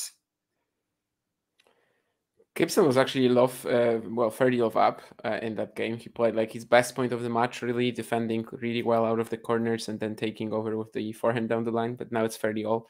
Humbert with his 10th ace of the contest. Gibson actually just won. And of course, a big part of this match has been how Humbert has managed to sort of handle the fire coming from Gibson's serve. As for the, what we were talking about earlier, and like how we are going to proceed, I will probably leave you then after this match is done, because I also have to do something which will take me like 15-20 minutes. And after that, I will probably join the other stream then. That's fair enough. Well, given that, there's probably not going to be much more of it. I think that's exactly fair enough. And I know you're not particularly interested in this match. I mean, now that it's in the third set and Burrell can get a nice win. Why not? It's an opportunity for an interesting result. Burrell's already 30 love up in this third game of the third set. Cam Norrie served for the set, I think, against Sonego and got broken, but he's still a break up 5-3. I'm just having a look around. Oh, might be some drama heading your way in a minute on Stadium 4, so I'll probably do a scores roundup after this game. But just to say also, Daria Kasatkina is at 5-all in a second set tiebreak, 2 points away from winning the match. And Bronzetti has match point against Kalinina as well. It's all kicking off in Indian Wells. Yeah, and Humbert with a second serve breakpoint down. So let's see if he can even keep it in play. This time he actually goes for a much better one. In the first set, when he was nervous trying to serve it out, he was just like rolling it in and barely getting it over the net. This one was actually proper, and like I wouldn't even say it's an unforced error from Gibson. Most second serve returns that you're missing are, but I don't think this one was. Very soft serve from Burrell at 30-15. They're into a rally again. Backhand from Goff, cross court. Slice from Burrell into the net, 30-all.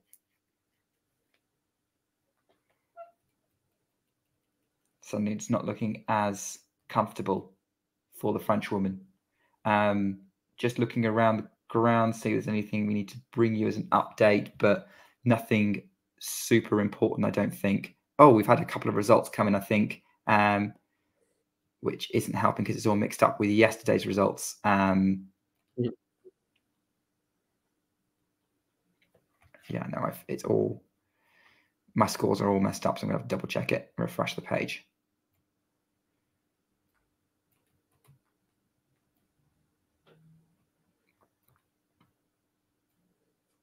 Yeah, some of the matches that are nearing match point have completely disappeared from the Indian Wells live scores page, so that's not particularly helpful. Cameron Norrie is about to serve for the match at 6-4, 5-4.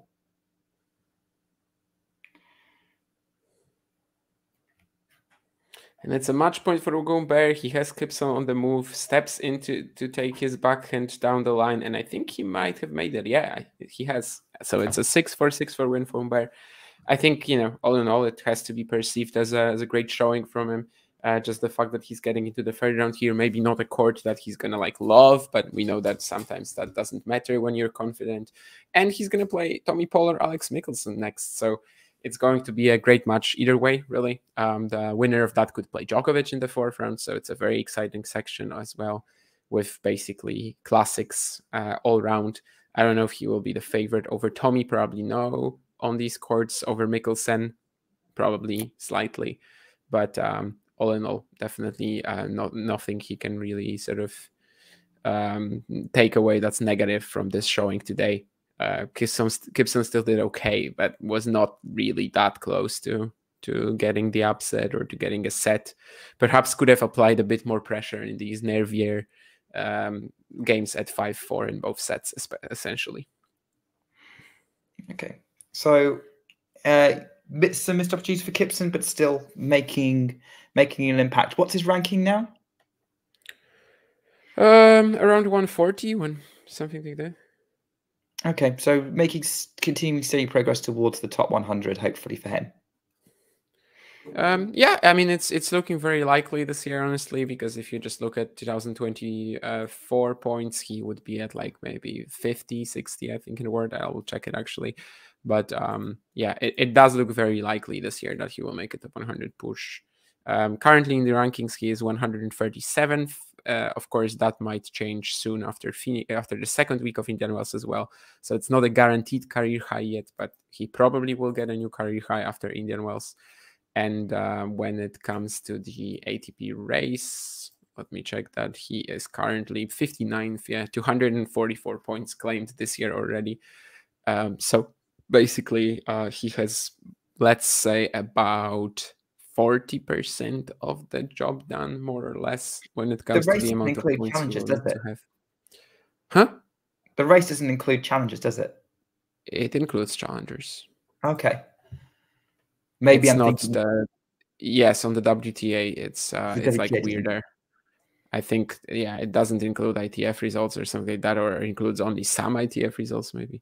Or I don't know. There was a thing like that. I'm not sure if it's actually still true or not, but definitely on the ATP side, I mean, the race includes every single thing.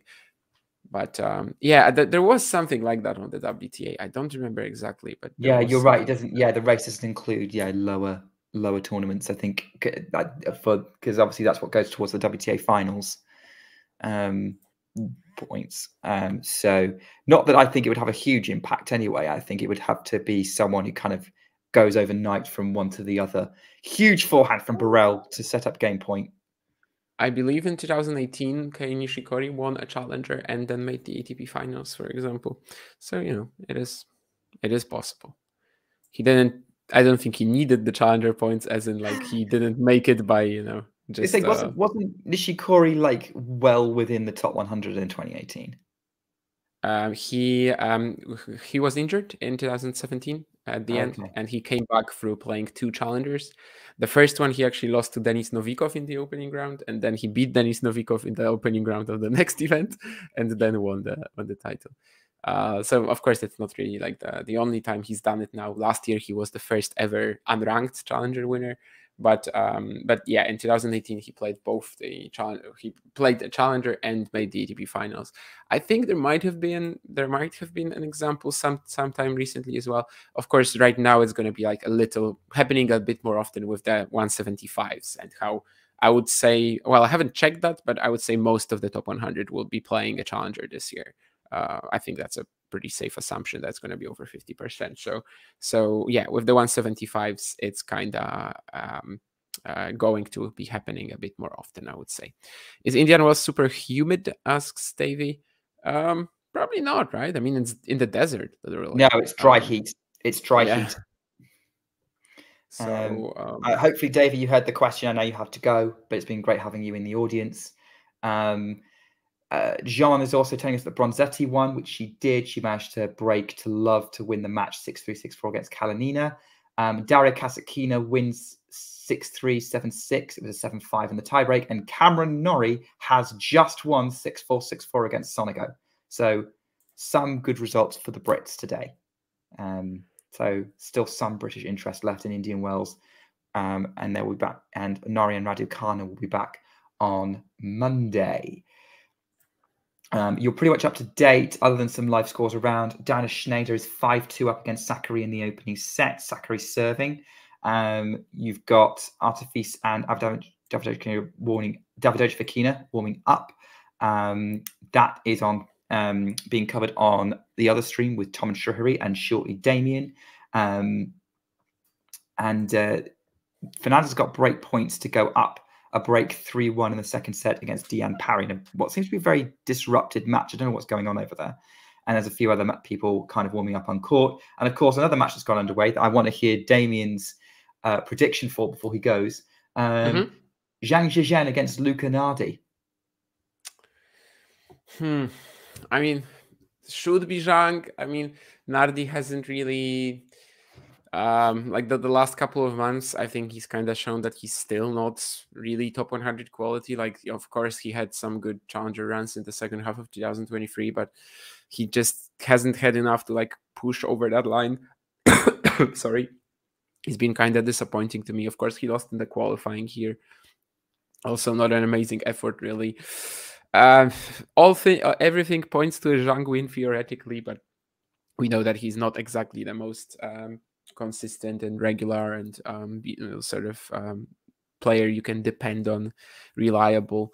So I would say that it's definitely possible for Nardi to win, but there is a bit of a quality gap for me there, and there's definitely a gap in terms of the sheer power and sort of how much they can produce on the ball. So let's see. It's pretty interesting, but I like the conditions, the form, the overall quality for Zhang quite a lot, actually. Of course, he did beat Alexander Kovacevic as well already in this event, and has a pretty good shot now. It would have been Echeverry, right? I think if Echeverry. What's that? Yeah, Echeverry if he didn't withdraw. Right, yeah. I would say Zhang would also have a very good shot at winning that match. Oh, all right. I'll leave you to it then. I see that what's happening. Yeah. Yeah. So you speak about consistency. Goff is making some critical mistakes, and then Burrell's threaded the needle with a passing shot at the net that Goff just couldn't reach with her racket. Couple of net cords really benefiting Burrell in these last 2 points, and Burrell now has 2 points for double break. That passing shot just clipping the tram line. Goff's dad is not looking happy right now. I know you have to go, Damien, but I want to talk about what's happening right here. Backhand in play from Burrell. Drop shot from Goff. Burrell's just about going to reach it. Goff goes for the lob. Burrell just picks it off. The lob was not good enough. It just drops pretty much onto Burrell's racket, and Burrell leads 4 games to love in this deciding set. So Damien's off, but those of you who want to stick with me to see if this upset is going to happen, please do. Well, for love, it's very likely that it will happen. Yeah, I'll see you guys on the other stream in like 20 minutes or something. The stream will already be going if you want to watch it instead. But you know, stay with Nick for the Burrell Goff finish probably, since it's probably not far off. And yeah, I'm gonna be there in like 20, 25, 30 minutes. See ya. All right, see you, Damien. Thanks for coming on. And then there was one, but not just one, because I know that I've got a few viewers here with you. You know, there's about 70 of you from YouTube and 1 from Twitch. You are all very, very welcome. And quite a few of you from Twitter as well. Lovely to see you all. John, if you're still in the chat, please keep me company. Nolan, if you're still in the chat, throw questions at me. Ghosty, I hope you're out there somewhere. But this is a big moment that we need to discuss. Burrell's just gone long with a cross-court backhand, and it's love 30 Goff, who's going to try and get this comeback underway. She managed to win 5 games in a row in the last set. She's going to need to do something similar to get herself back in this match. Burrell, love 30. Black cap with the white and black, with this sort of interesting Adidas dress, sort of black front and back, but with white sides. Facing down Goff, who's in the fluorescent New Balance kit. New Balance kit, as it's a double fault from Burrell, and suddenly it's love 40, and it's gone off the rails a little bit for the French woman, has to be said. But yeah, even though like you're all listening to me, let me, you know, you are the commentator just as much as I am. Hopefully, I am keeping you up to date with what's happening in this Goff match if you can't watch. Backhand from Goff, cross court to the backhand of Burrell into the net. Goff breaks, got one of the breaks back, 4-1, and she's looking determined as she walks back to her chair. Coco Gauff obviously was going into the event as one of the favourites, definitely in my book. I was thinking if Świątek didn't win it, Gauff was the second favourite in my book. I'm surprised that Gauff hasn't done better at Indian Wells in her career, to be honest. Definitely been up and down so far this season. Gauff started off really, really well with winning the title in Auckland before then going on to win before going on to get to the semi-finals in Australian Open. Scrapped her way there to an extent. That Kostyuk match was a battle in the quarters. Then surprised loss to Siniakova in Doha, first round. Bit better in Dubai. Beat Pliskova in a tough match in the last 16, but then lost very, very in form Anna Kalinskaya in the Anna Kalinskaya in round what would it be in the quarterfinals, and then Kalinskaya obviously went on to beat Świątek and almost win the finals. So that wasn't a bad loss. But yeah, so far seems to be veering from decent run to surprise early loss. But let's see. This match is not over yet.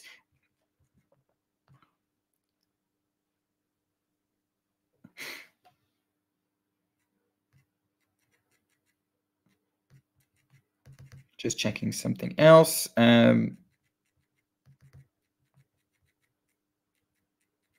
let's see what's going on around the grounds and keep you up to date with everything tennis related at the minute. Stay with me if you really want. Sakkari it got that game earlier, and Schneider is serving 5-3 to try and take this first set against the Greek. Zhang and Nadi is going with serve on Stadium 5.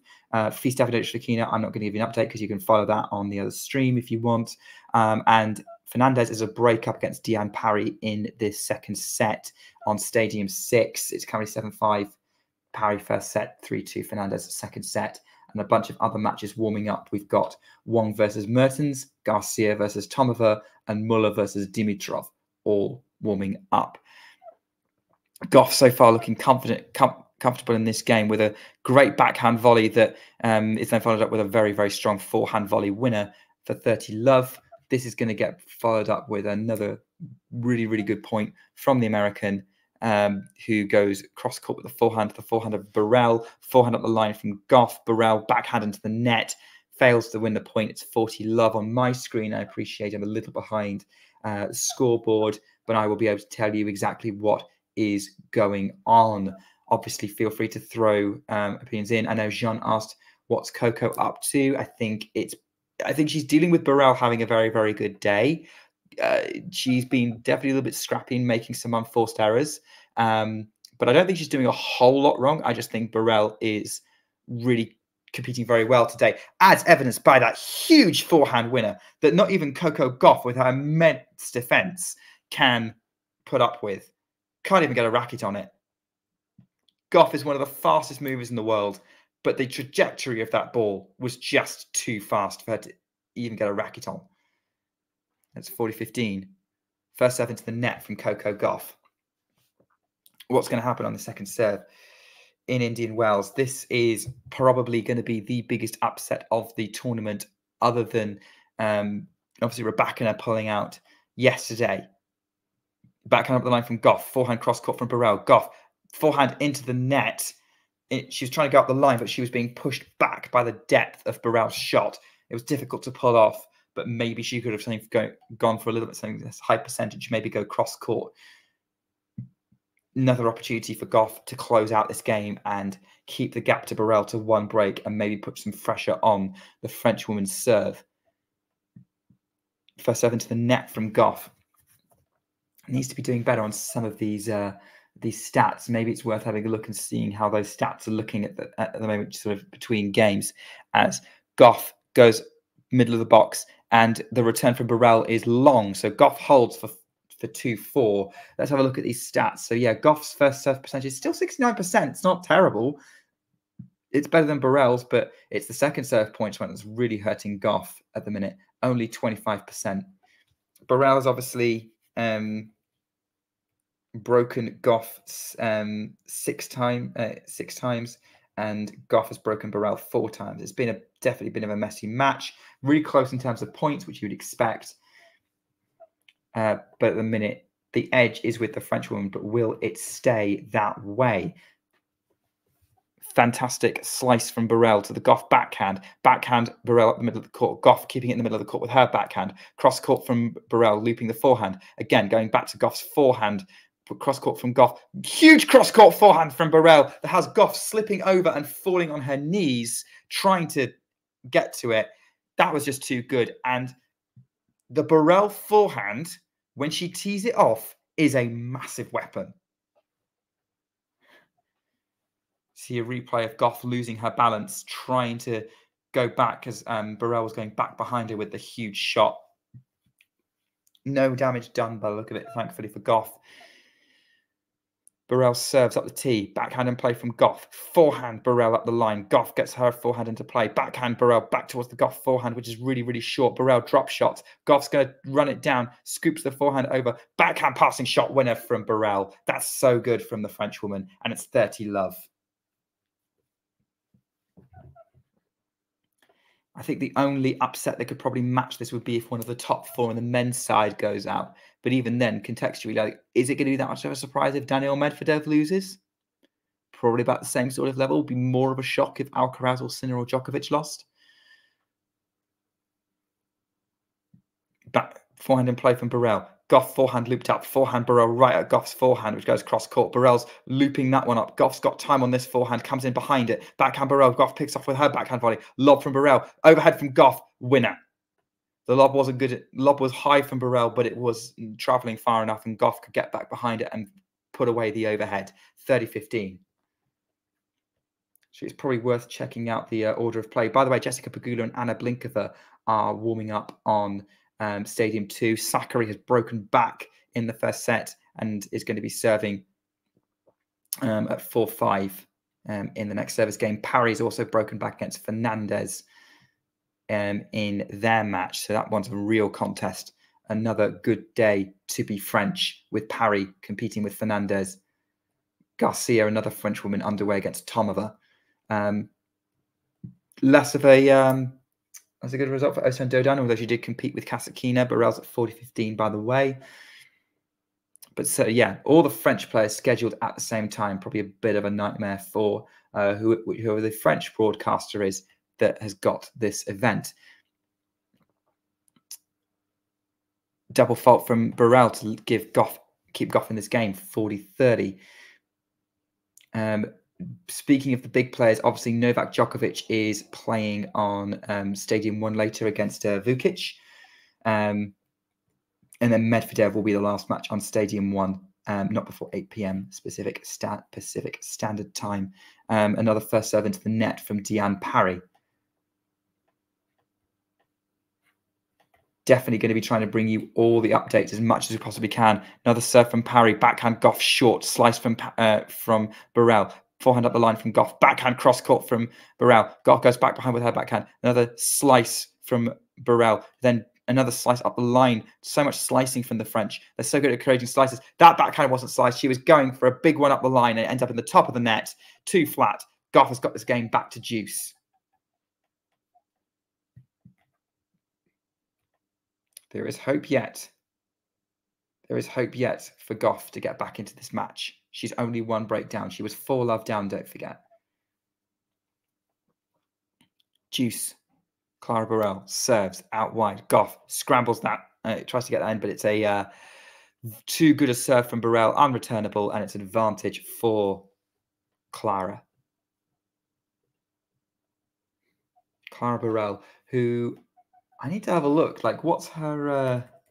obviously, she's a name I've seen in the mix for a while. She's 22 years old, been watching her kind of come through. Is currently at a career high. She's now top 50. Huge inside-out forehand from Burrell, who then goes cross-court with the forehand this time. Backhand, just moving Goff from side to side of the minute. Back forehand from Burrell, mid-court, up at shoulder height is too good. It's a winner. So many winners from Burrell right now. And she is through. Obviously, best Grand Slam result from Burrell. She's reached the third round of a Slam 4 times. Once at Australian Open this year, once at the French Open in 2020, and twice at the US Open in the last 2 years. She has been a runner-up twice in WTA finals, both 250s, both on clay. Two very established clay members, but obviously she's had one previous top 10 win, and I knew I'd recognize her from somewhere. She was the French player who took out Jessica Pegula at the Australian Open this year. So she's definitely coming for the top American girls at the minute, Clara Burrell. The changing ends at the minute, so there's not a lot of action on court right now as we wait. Schneider had opportunities there. She's at juice on the Sakari serve to try and claim this first set. Nardi is 5-1 up against Zhang, so going against Damien's prediction at the minute. Fernandez has broken Parry again. It's 4-3 in the second set to try and even this one out. Garcia's already an early breakup. That's everything sort of from around the grounds so far in this Indian Wells day session and these opening matches. We hope you're enjoying spending your Saturday afternoon, Saturday evening with us. If you are enjoying this, please hit subscribe, give us a like. Lovely to have you along for the ride. It's been great welcoming Davey earlier.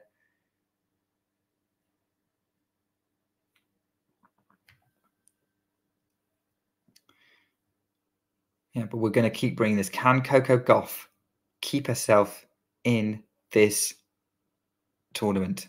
She's serving for it. First serve is very long.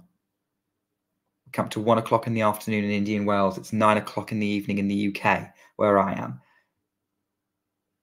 Forehand, huge forehand return on the second serve from Burrell.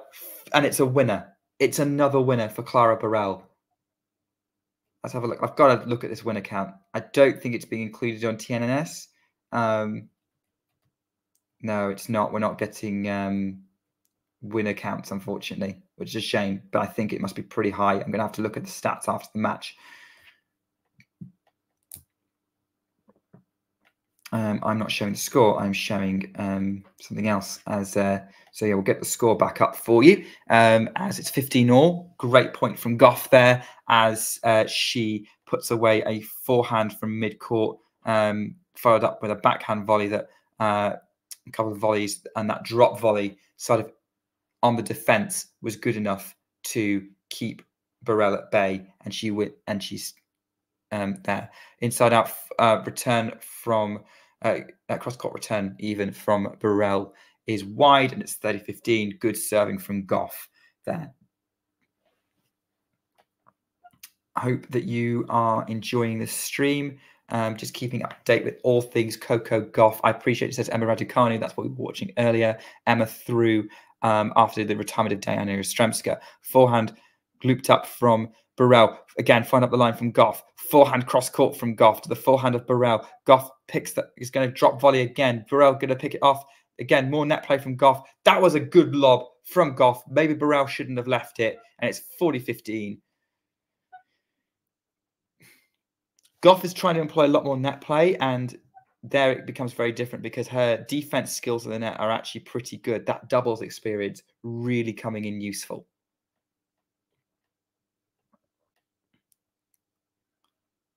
Goff serves T. Backhand in play from Burrell inside out. Find up the line from Goff, and the backhand cross court into the net from Burrell, and Goff holds right. Can Burrell close this one out? This is going to be a nervy time.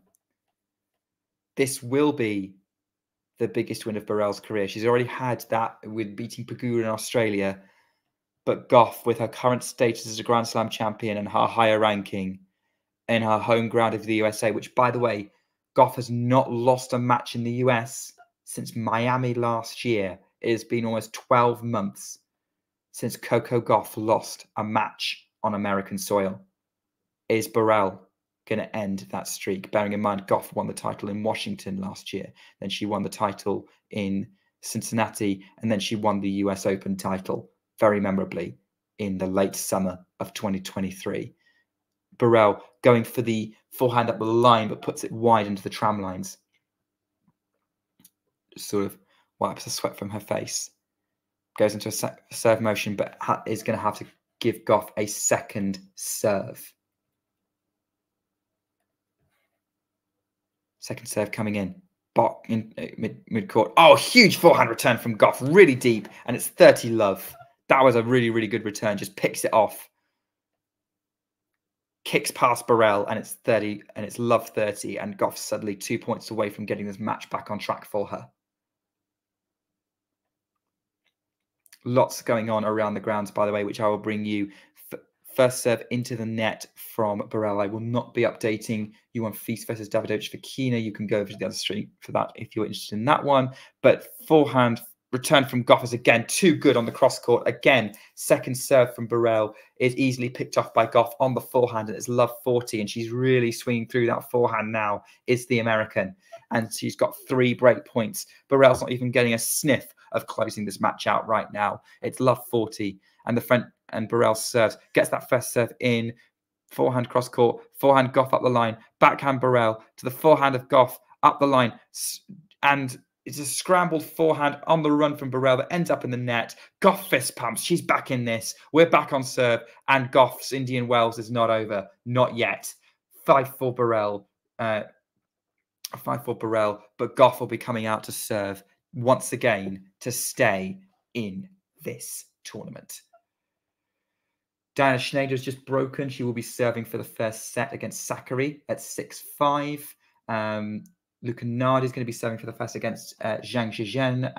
Leda Fernandez is going to be serving for the first set against Deanne Parry. Second set, against Deanne Parry. So that would be to take that one into a decider. That's probably the match that I'm going to turn on after this stream, albeit Schneider versus Sakari also looks interesting. But I am a Leylah Fernandez fan, and I also am a fan of Deanne Parry. So I'm probably going to be seeing how that one plays out. It's been a real battle over on Stadium 6, almost 2 hours on court. And this one's only getting 3 minutes longer. This has been an hour and 55 minutes. We're 5 minutes away from a 2-hour battle between Clara Burrell and Coco Goff. Don't go anywhere, this is where we watch the big results in women's tennis. Are you enjoying the match? Is my commentary being helpful? Let us know.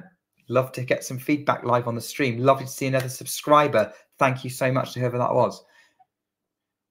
We are currently bringing lots of press conference footage.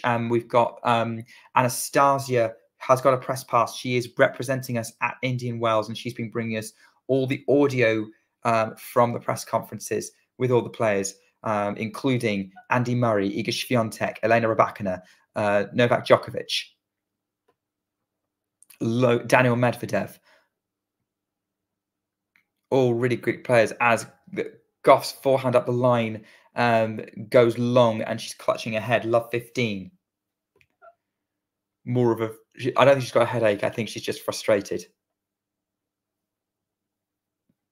Burrell is now 3 points away from this title, as she was in the last Goff service game. But that was an unreturnable serve from Goff, a wicked kick on it, and it's 15-all. The American, the US Open champion, looking to show her champion qualities right now. Coco Gauff serves out wide, forehand wide from Burrell. The return just had a little bit too much on it, and it's 30-15. And Burrell's now the one who's looking a little frustrated, trying to keep a straight face, trying to keep that poker face, not letting on how she's feeling, but she must be frustrated. She hasn't been able to close this out. First serve is just about on the line from Gauff, and then backhand up the line to the forehand of Burrell. Forehand Gauff up the line, just drops in. Backhand from Burrell. Lots of spin on these shots. Backhand from Burrell, really accelerated through, but she's missed it, and it's 40-15. She's definitely looking frustrated with that one. That was an opportunity there, but those shots that she was hitting big on before, they were going in the last few sets. They weren't. They aren't now. Coco Gauff goes out wide with the first serve, runs in to pick off the short return. Burrell tries to go for the passing shot, and Gauff can't control it. That passing shot attempt was too good, and the volley from Gauff is way out of court, and it's 40-30.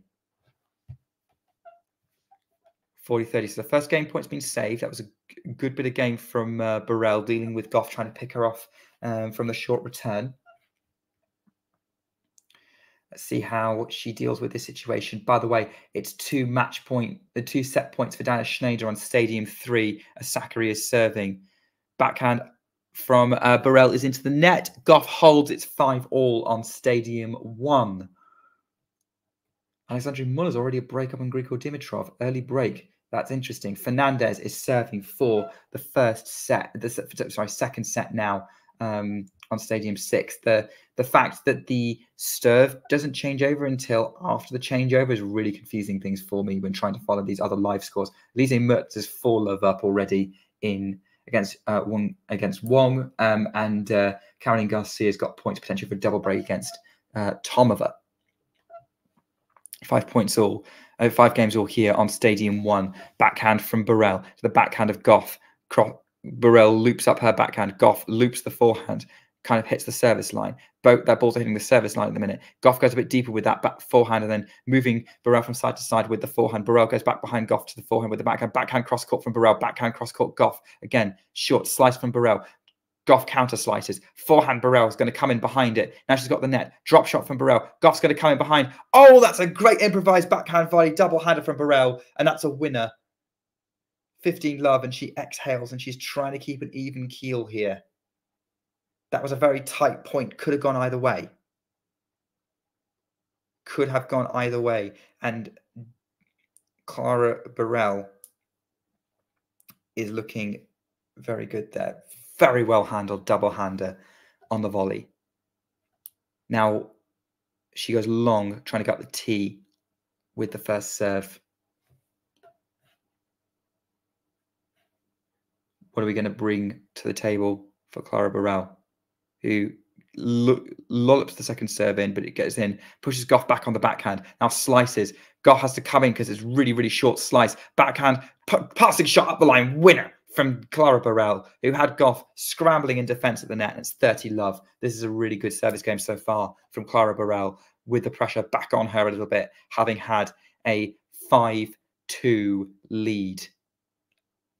Don't forget.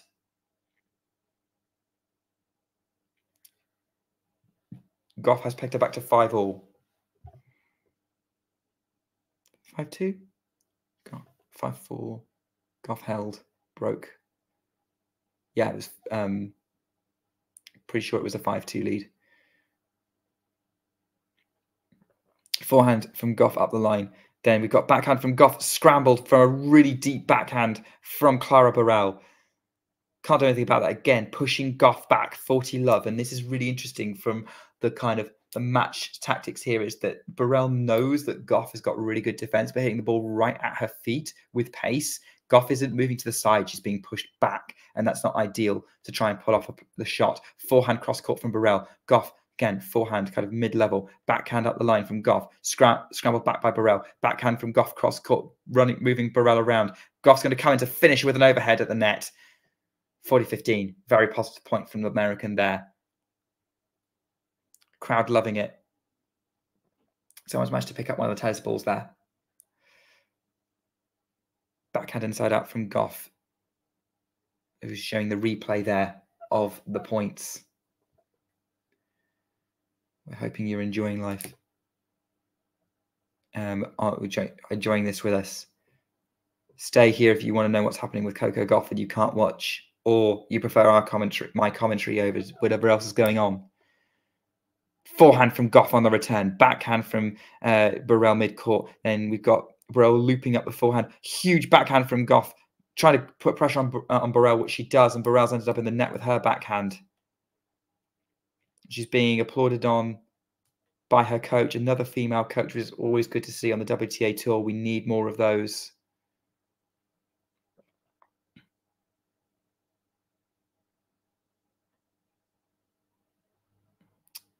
Clara Burrell is getting ready to serve.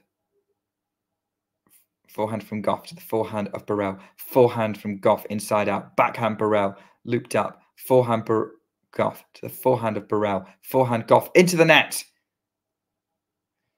She was trying to go cross court with that, but it ended up not having enough on it. It was all spin and no pace. And Burrell walks back to the changeover. 6-5 up in this set. Goff is going to be serving to stay in this match again. If she wins this game, we're into a deciding tiebreak. It's all very, very tight here in Indian Wells. What's happening around the grounds? Well, we've still got Pegula and Blinkova warming up. Dayana Schneider secured the first set against Maria Sakkari 7-5. Muller is still a breakup against Grigor Dimitrov. Luka Nardi secured the first set against Zhang Zhizhen. And we're back to 5-all between Diane Parry and Leylah Fernandez. This is looking like a real battle going on Stadium 6. Still going with serve between Feast and Davidovich Fekina. Mertens is 5-love up against Wong, who's now serving to try and avoid the bagel in that set. And Caroline Garcia has taken the first set against Victoria Tomova 6-1. You are now up to date with everything that's happening in Indian Wells right now. Obviously, earlier results. We were originally going to be bringing you Holger Rune versus Milos Raonic. Ended up being a walkover for the Danish player, as Milos Raonic was too injured to take to the court. Then Emma Raducanu. We brought you Emma Raducanu against Dayana Yastremska, but Raducanu ended up winning by the benefit of Yastremska retiring, having experienced some kind of abdominal cramps whilst 4-love down to the Brit. Raducanu will now play Arina Sabalenka in the next round. Other results, a great day for the Brits as Cameron Norrie was through in straight sets against Lorenzo Sonego. We also brought you updates of Hugo Humbert beating Patrick Kipson and Adrian Manarino beating Thomas Mashak. Lucia Bronzetti and Daria Kasatkina also through. Now what's going to happen? Are we going to get a winner here, right now? As Leylah Fernandez has now broken. Has Leylah Fernandez broken again? I think Leylah Fernandez is broken again, but we'll have to see. No, I think she's held serve in Stadium 6. I'll check back in on that in a minute because the serving score isn't particularly reliable, but we should be focusing on the actual tennis action on this Coco Gauff match. Gauff has got a second serve here at 15 love. Burrell goes for the forehand. Gauff gives a moonball forehand. Burrell goes inside out and kind of follows it into the net. Burrell then does a drop volley. Gauff let cord right over Burrell's head. Very fortunate to win that point. 30 love to Gauff. We're 2 points away from a deciding tiebreak. The pressure is definitely on both players right now. Yeah, very fortunate. Gauff's backhand volley hits the middle of the net, kicks up over the head of Clara Burrell on the replay. First serve from Gauff is long. We've got a second serve coming up for the American here. Maybe some kind of graphic glitch or some kind of light that keeps flashing on the court. Forehand from Burrell, really aggressive. Causes Gauff to scramble. Burrell's got a really, really short return to try and pick off. Gauff tries to go for the lob, but Burrell's got the overhead this time, and it's 30-15, and that's very positive play from the French player.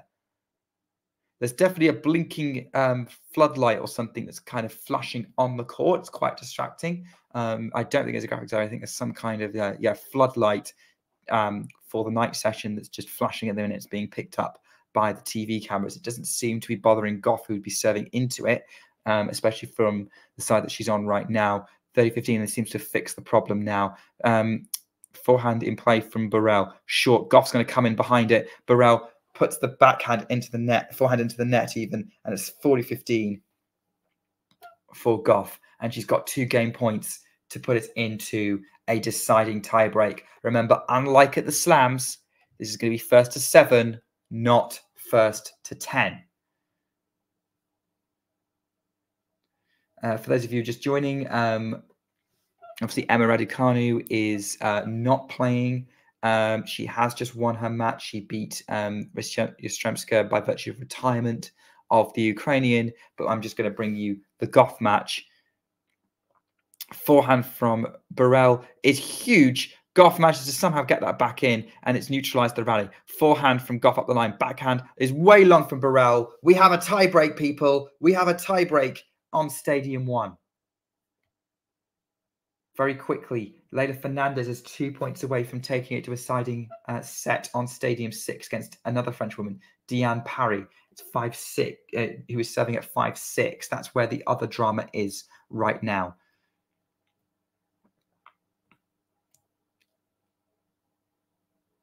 But anyway, we're into a tiebreak. All of our focus is going to be here on Stadium 1. It's the first service into the net from Clara Burrell. Bounces the ball.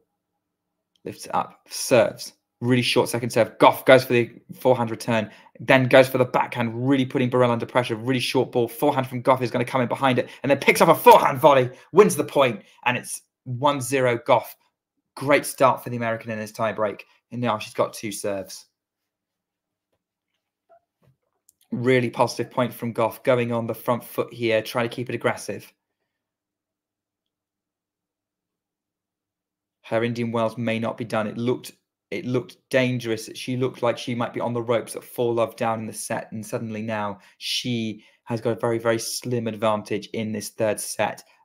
The slimmest of slim margins give it a tiebreak. Really short return from Burrell. The Gauff just runs in and picks off with the backhand up the line, right in the corner, 2-love. 2-0, I should say, in this tiebreak, but this is tennis. Love means nothing. So here we go. Coco Gauff is now serving at 2-0. Got a bit of a cushion behind him now.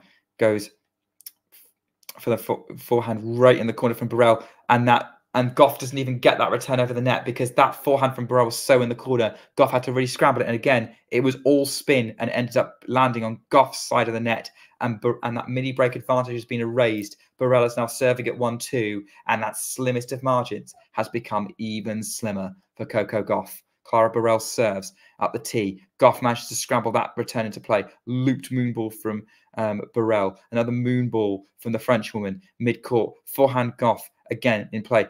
Burrell goes for the drop shot. Goff's going to pick it off. Burrell's going to scramble that one up. Goff has the overhead. Burrell gets a backhand onto it, tries to lob Goff, but it goes over the baseline, and the mini break advantage is restored for Goff 3-1.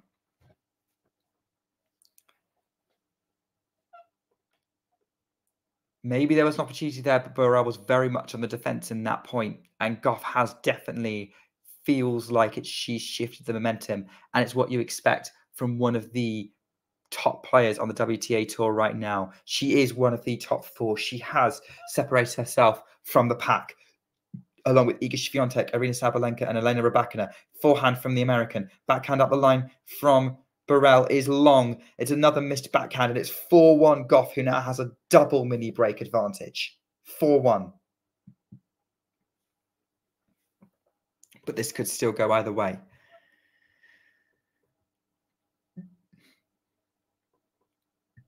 Goff's now stepping up to serve.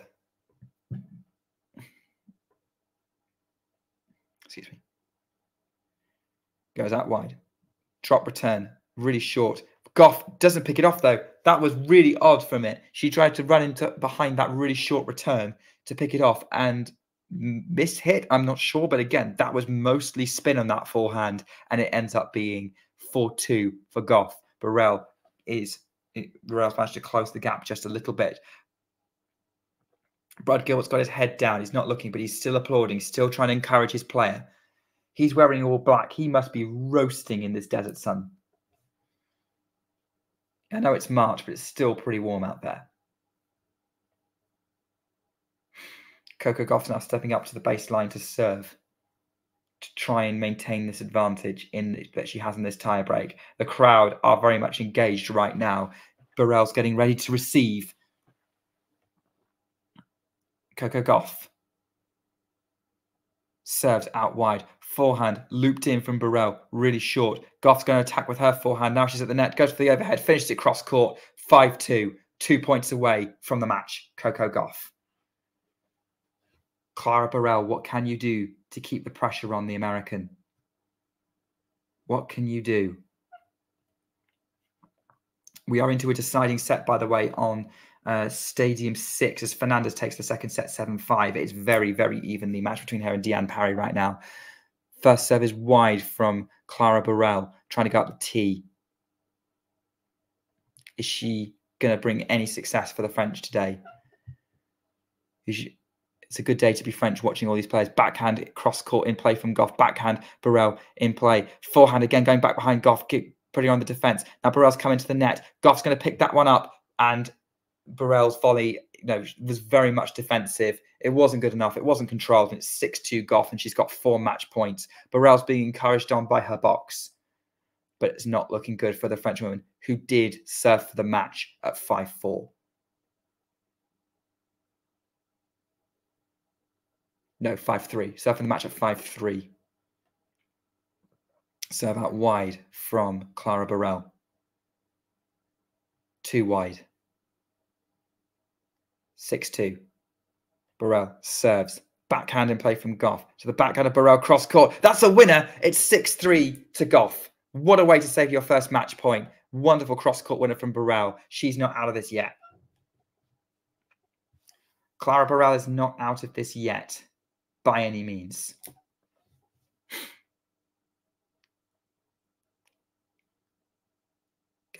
Gauff is going to get ready to serve. She's got 2 serves to try and put this one away now. Serves, tries to go up the tee, but it's long. It's long over the base. It's long over the service line. Baseline would be a terrible serve. Lifts it up. Short second serve. Burrell's got the forehand into play. Looped forehand from Gauff near the service line. And Gauff, again, that's all spin and no pace into the middle of the net. 6-4. Another match point saved by Burrell. Gauff very tight in that point.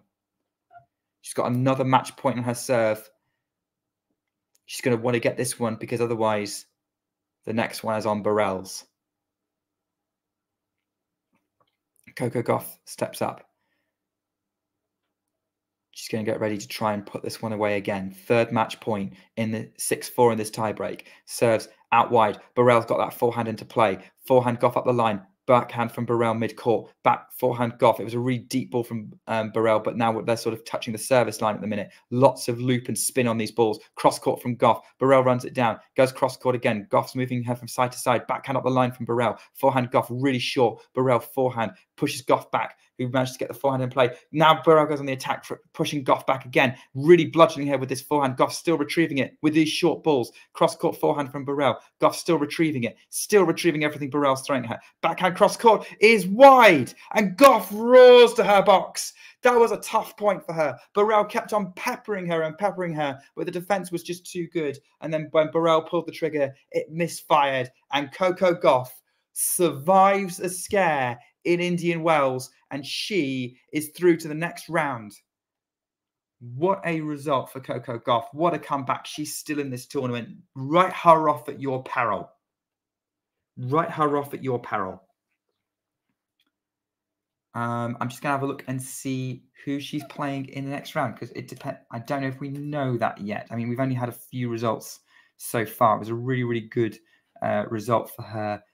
Just to say, looking around the grounds, in case anyone's interested, still a big battle going on between Schneider and Sakari. Parry and Fernandez are having a break before the third set. And Mertens has just taken the first set against Wong 6-1. Zhang is making it competitive on Stadium 5. And another competitive match that's going on. Artifice has just won the first set, 6-3 against Alejandro Davidovich Fokina, which is on the other side. I'm just going to check the draw to see who Goff's potential opponent is before I sign off and let you go and join Tom, Damien, and Shrihari. So let's have a look. Goff. Yeah, so Goff is playing Bronzetti in the next round, who beat Carolina earlier in straight sets.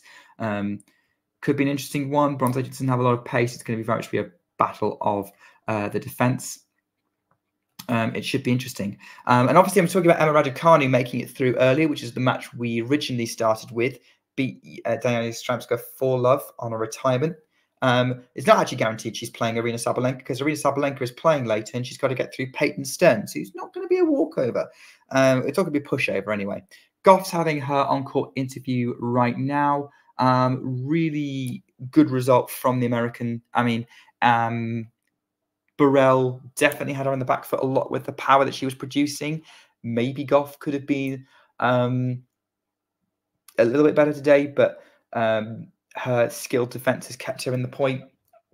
Kept her in the points, and wasn't always hitting through her forehand, but she doesn't always need to. Got the job done today, and that's all that's needed from Coco Gauff. Right, and that's all that's needed from me as well. So thanks everyone who's joined us for the last couple of hours. It's been really lovely spending some time with you all. Thanks for those of you who've stuck with me the whole time, maybe joined us for the Coco Gauff match. If you want more Talking Tennis coverage, we have another live stream on the go right now to watch Artifice against Alejandro Davidovich Fokina. And I'll be back at some point on the channel to take you through another match at this amazing Indian Wells tournament so far. But until then, all of you take care and keep talking tennis.